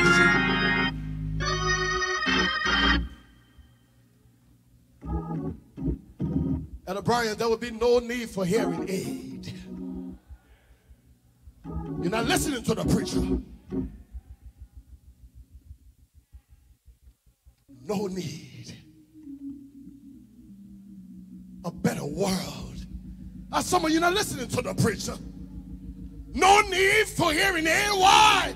Because the Bible says that God has done something very beautiful. The Bible says that he will repair their hearing. What do you say to that? Verse 6 says, and the lame shall leap as a deer. Come on, talk to me. I'm talking about Isaiah 35, verse 6. It says the lame are those that have been sitting in wheelchair, those that have to walk with crutches. On that day, they're going to be leaping. Come on, talk to me. To God be the glory.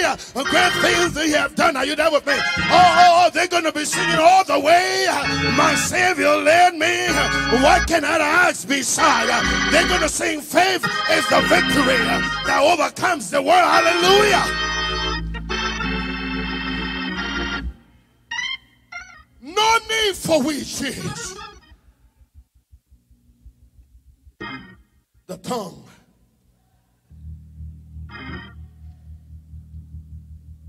The tongue of the dumb. Hallelujah. Hallelujah. I have a cousin of mine. When we had worship, and in the middle of the worship, when the sun got interested, because she couldn't talk,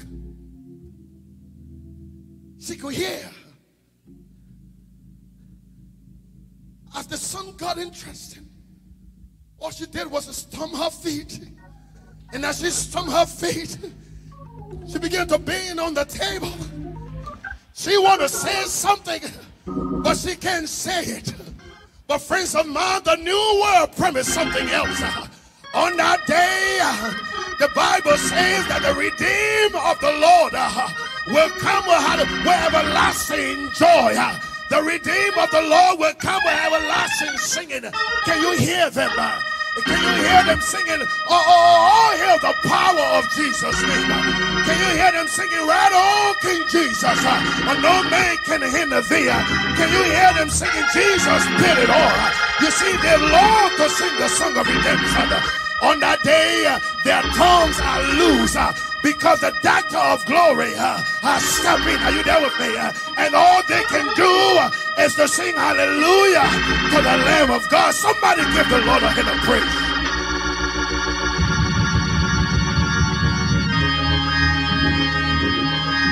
Verse 10 says, and the redeemed.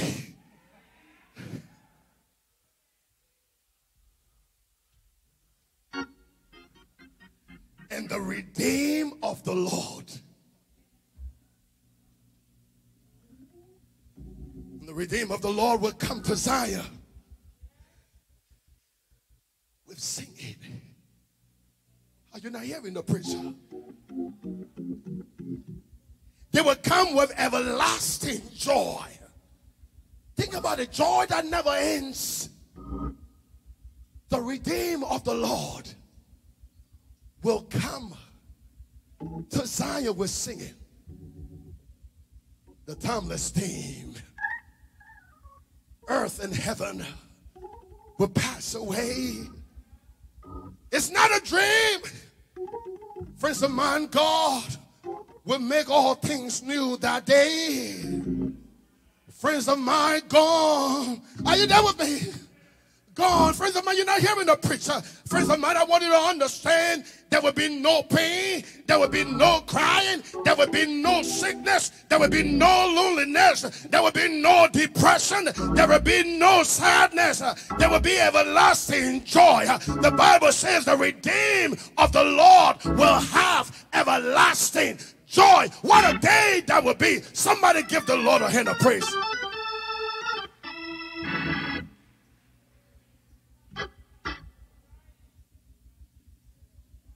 The Bible says they shall obtain joy and gladness and singing. Friends of mine, and sighing shall flee away.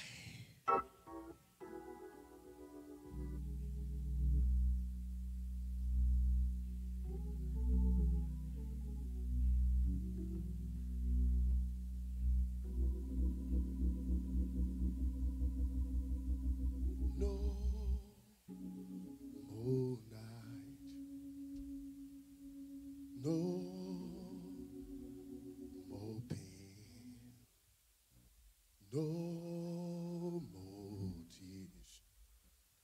never crying again.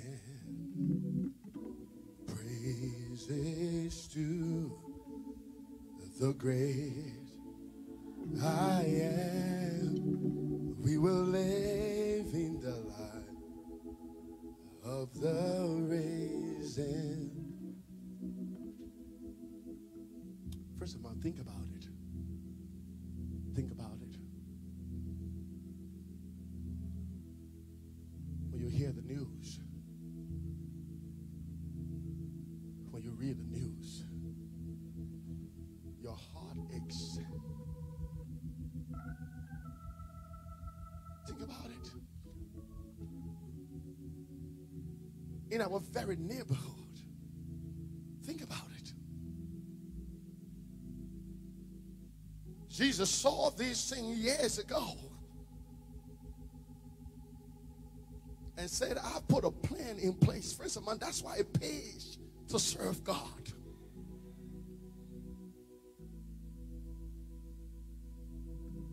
Friends of mine, you've come too far to turn away. You've been here too long to walk away now.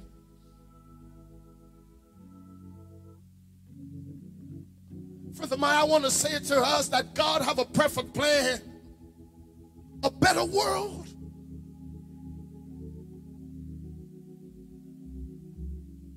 Yesterday I drove by the cemetery, my heart broke.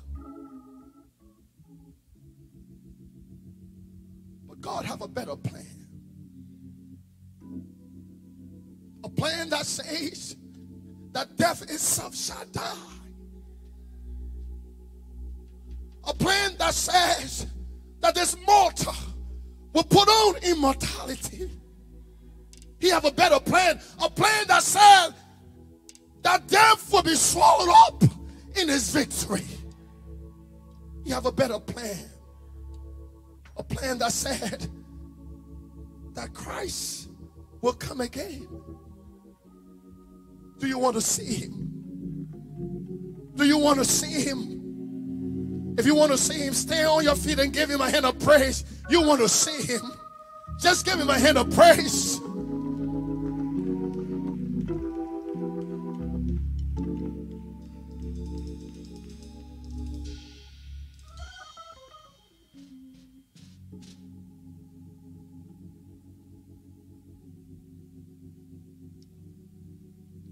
A better world.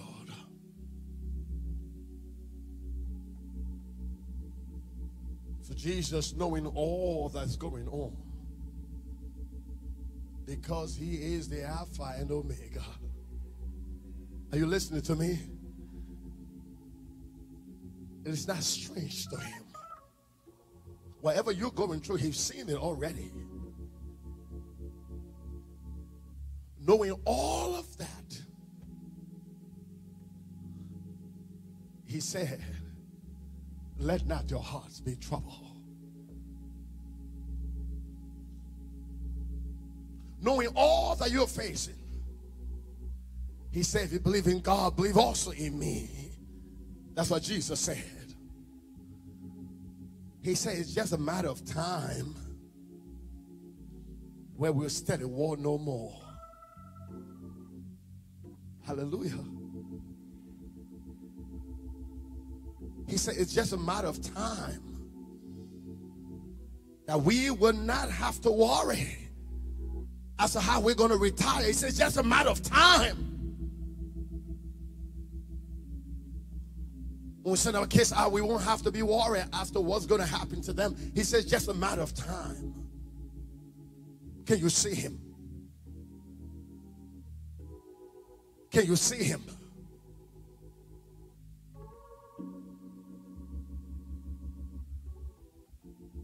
The government of the United States and other worlds are trying, the world leaders are trying to figure out if there is another world out there. Because there are strange things happening.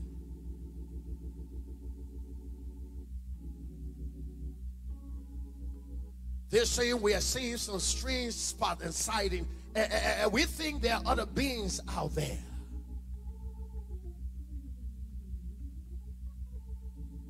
Friends of mine, what I'm about to say is that Christ is about to come.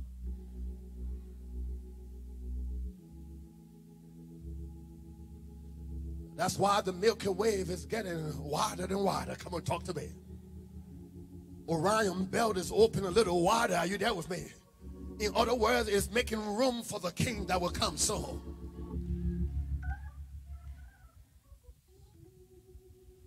Pretty soon, the Father and the Son and the Holy Ghost will lean in one accord. Jesus will be tapped on the shoulder. Son,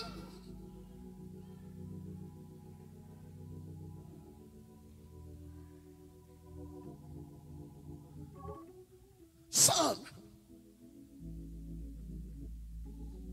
it's about time you go down to planet Earth and get my people.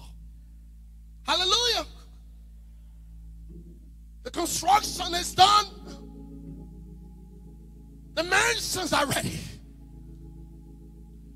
There is no need for cold air. There is no need for electricity. There is no need for the SUN. You, Jesus, you are the light of the city. It's time you go to planet Earth.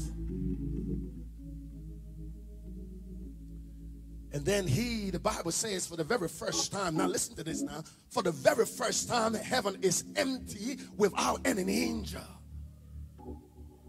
Are you quiet on the preacher?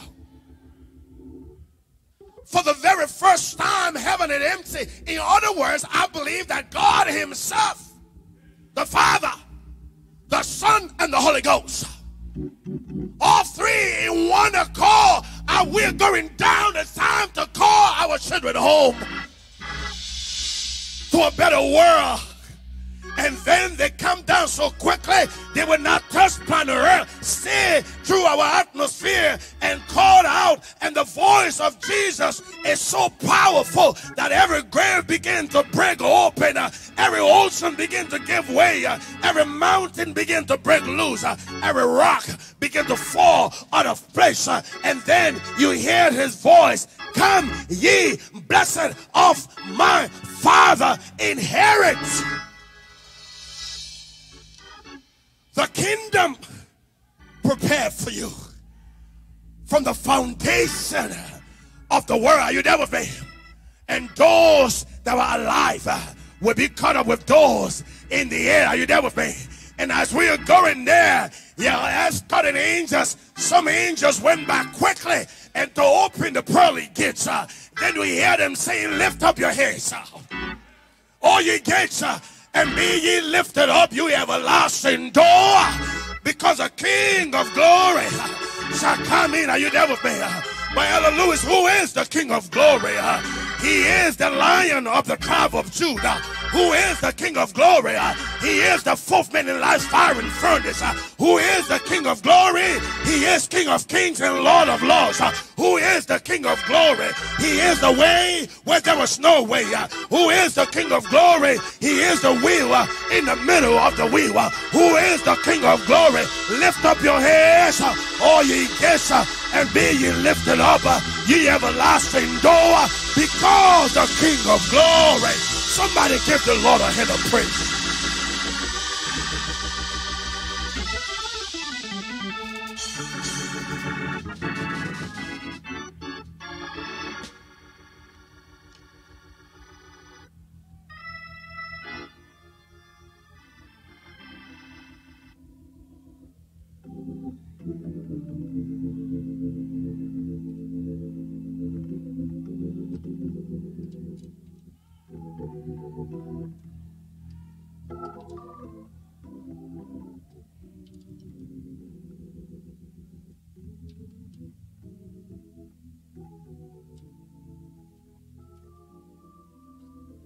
As I bow,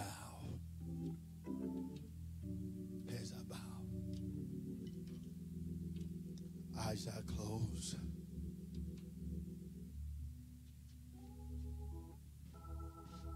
I surrender all.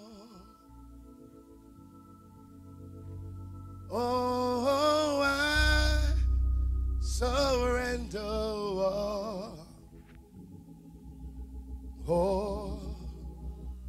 thee, my blessed Savior, I surrender. Oh, I surrender. Oh, I surrender. Oh, to thee, my blessed Savior, I surrender. One more time, is that if that is your prayer, sing with us. One more time. I surrender. If that is your prayer, sing along. Oh, I surrender. Oh, to thee, my blessed Savior, I surrender. Is there anyone here you want to surrender all to God? You want to surrender all to God. Maybe you're saying to me, Pastor, I've heard the word of God. I heard that the redeemed of the Lord will come with everlasting joy. You're saying, God, Pastor, I just want to surrender all to God. I want to give my life over to Him. Because only those that are redeemed will sing everlasting song. Only those that are redeemed will sing a redemption song. Come on, talk to me. Only the redeemed. And you're saying, Pastor, I want to be among the redeemed. If that is your prayer today, why don't you raise your hand quickly? I want to see you want to be among the redeemed. God bless you. You're online, you're watching from wherever you are, you want to be among the redeemed. Just raise your hand. All of us should have our hands raised. We want to be among the redeemed. My Father called. My Father called. You've not committed to following God all the way. And you're saying, I want to commit to follow God all the way. Even into baptism. I want Bible study. I want baptism. I want to give my life over to God. For God loved this world so much. He did not speak it. He did it. He came. You're saying, Lord, I want my life to be changed. I want my name written in the Lamb's book of life. You're here, you're watching online, wherever you're watching from, you want to make this commitment. Why don't you just raise your hand quickly? Type your name in the chat wherever you are. Just write your name quickly. I want to send someone, just raise your hand, write your name in the chat. We will call you, we will pray with you. You are here quickly now, just raise your hand. I want to pray up on the balcony and down here. Wherever you are, just raise your hand. You're saying, Lord, Pastor, I want to give my life to God completely. In fact, I want to follow God even into the watery grave. Do not be ashamed. Do not be ashamed. Nobody have a heaven to send you to. Are you here? Just raise your hand quickly now. We want to pray quickly. Father, I surrender all to you. We surrender all to you. And we want to thank you for a better world you have in place. A better system you've put in place. A place where there would be no class system. A place where there would be no separate neighborhood. A place where the lamb and the lion, the little child will lead them. A place where the walls will be called praise. The place where signing will no longer be heard in this wall. A place where Jesus himself will be there. Father, we want to thank you you for a better world. He said, son, let my people know that I go to prepare a place for them. And if I go and prepare a place for you, let them know that I'll come again and receive you unto myself, that where I am, there you may be also. Father, if today is our last day, may we be assured that our names are written in the Lamb's book of life. So we want to thank you in advance. Bless us, Lord, in the mighty name of Jesus. I say in the mighty name of Jesus. In the awesome name of Jesus. Give the Lord a hand of praise. Wherever you are, give the Lord a hand of praise. Give the Lord a hand of praise. Give the Lord a hand of praise. Give the Lord a hand of praise. As the praise teams are coming, the praise team will be coming up. Our prayer coordinator, you coming up, please? Let us stand up, please. We're going to have our evangelistic prayer. Church, let us stand up together. We're going to have our evangelistic prayer. Our elders are coming to pray for us. We're going to have evangelists. Let's all stand. We are praying for our souls this year. Let us all stand as we get ready for that.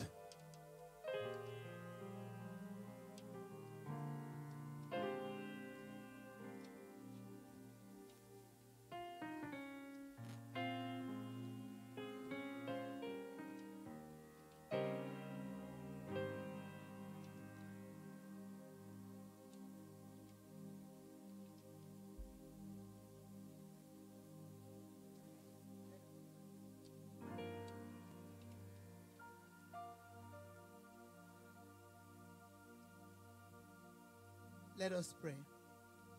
Father, in the name of Jesus, we come to you as a church, Sharon Seventh-day Adventist Church, Mount Vernon, New York. Father, you see the plan that you have placed before us to seek for souls. You have kept us this far to seek for souls, oh God. Father, as we plan, as we are getting ready for this evangelistic series, we pray, Almighty God, that your Holy Spirit will continue to empower us in Jesus' name. We pray that as a church, you will keep us together in unity, oh God. We pray that all our plans will be fruitful according to your will, oh God. Father, be with us in Jesus' name. Eternal God and our Father, we just want to thank you so much for this plan that we have laid to go out in this community and gather souls for your kingdom. God, we only can plan and do our part. But we are asking you to send your guiding angels, Lord, to prepare the field for us. Send your holy angels, Father God, and your Holy Spirit to deal with these individuals who we will go to witness to. Give them receptive heart. Give them an acceptance, Lord. Now is the time in which persons are asked to surrender not only some of their lives, Lord, but all of their family to you. We set a goal of 50, but Lord, we're asking you if you can double it to 100. Let people come from the east, west, north, and south. Come right at this place to worship you. Oh God, bless us, bless the evangelists, and bless us as a people, that we will have receptive heart and love in our heart to receive these new members in the mighty, precious name of Jesus. Amen.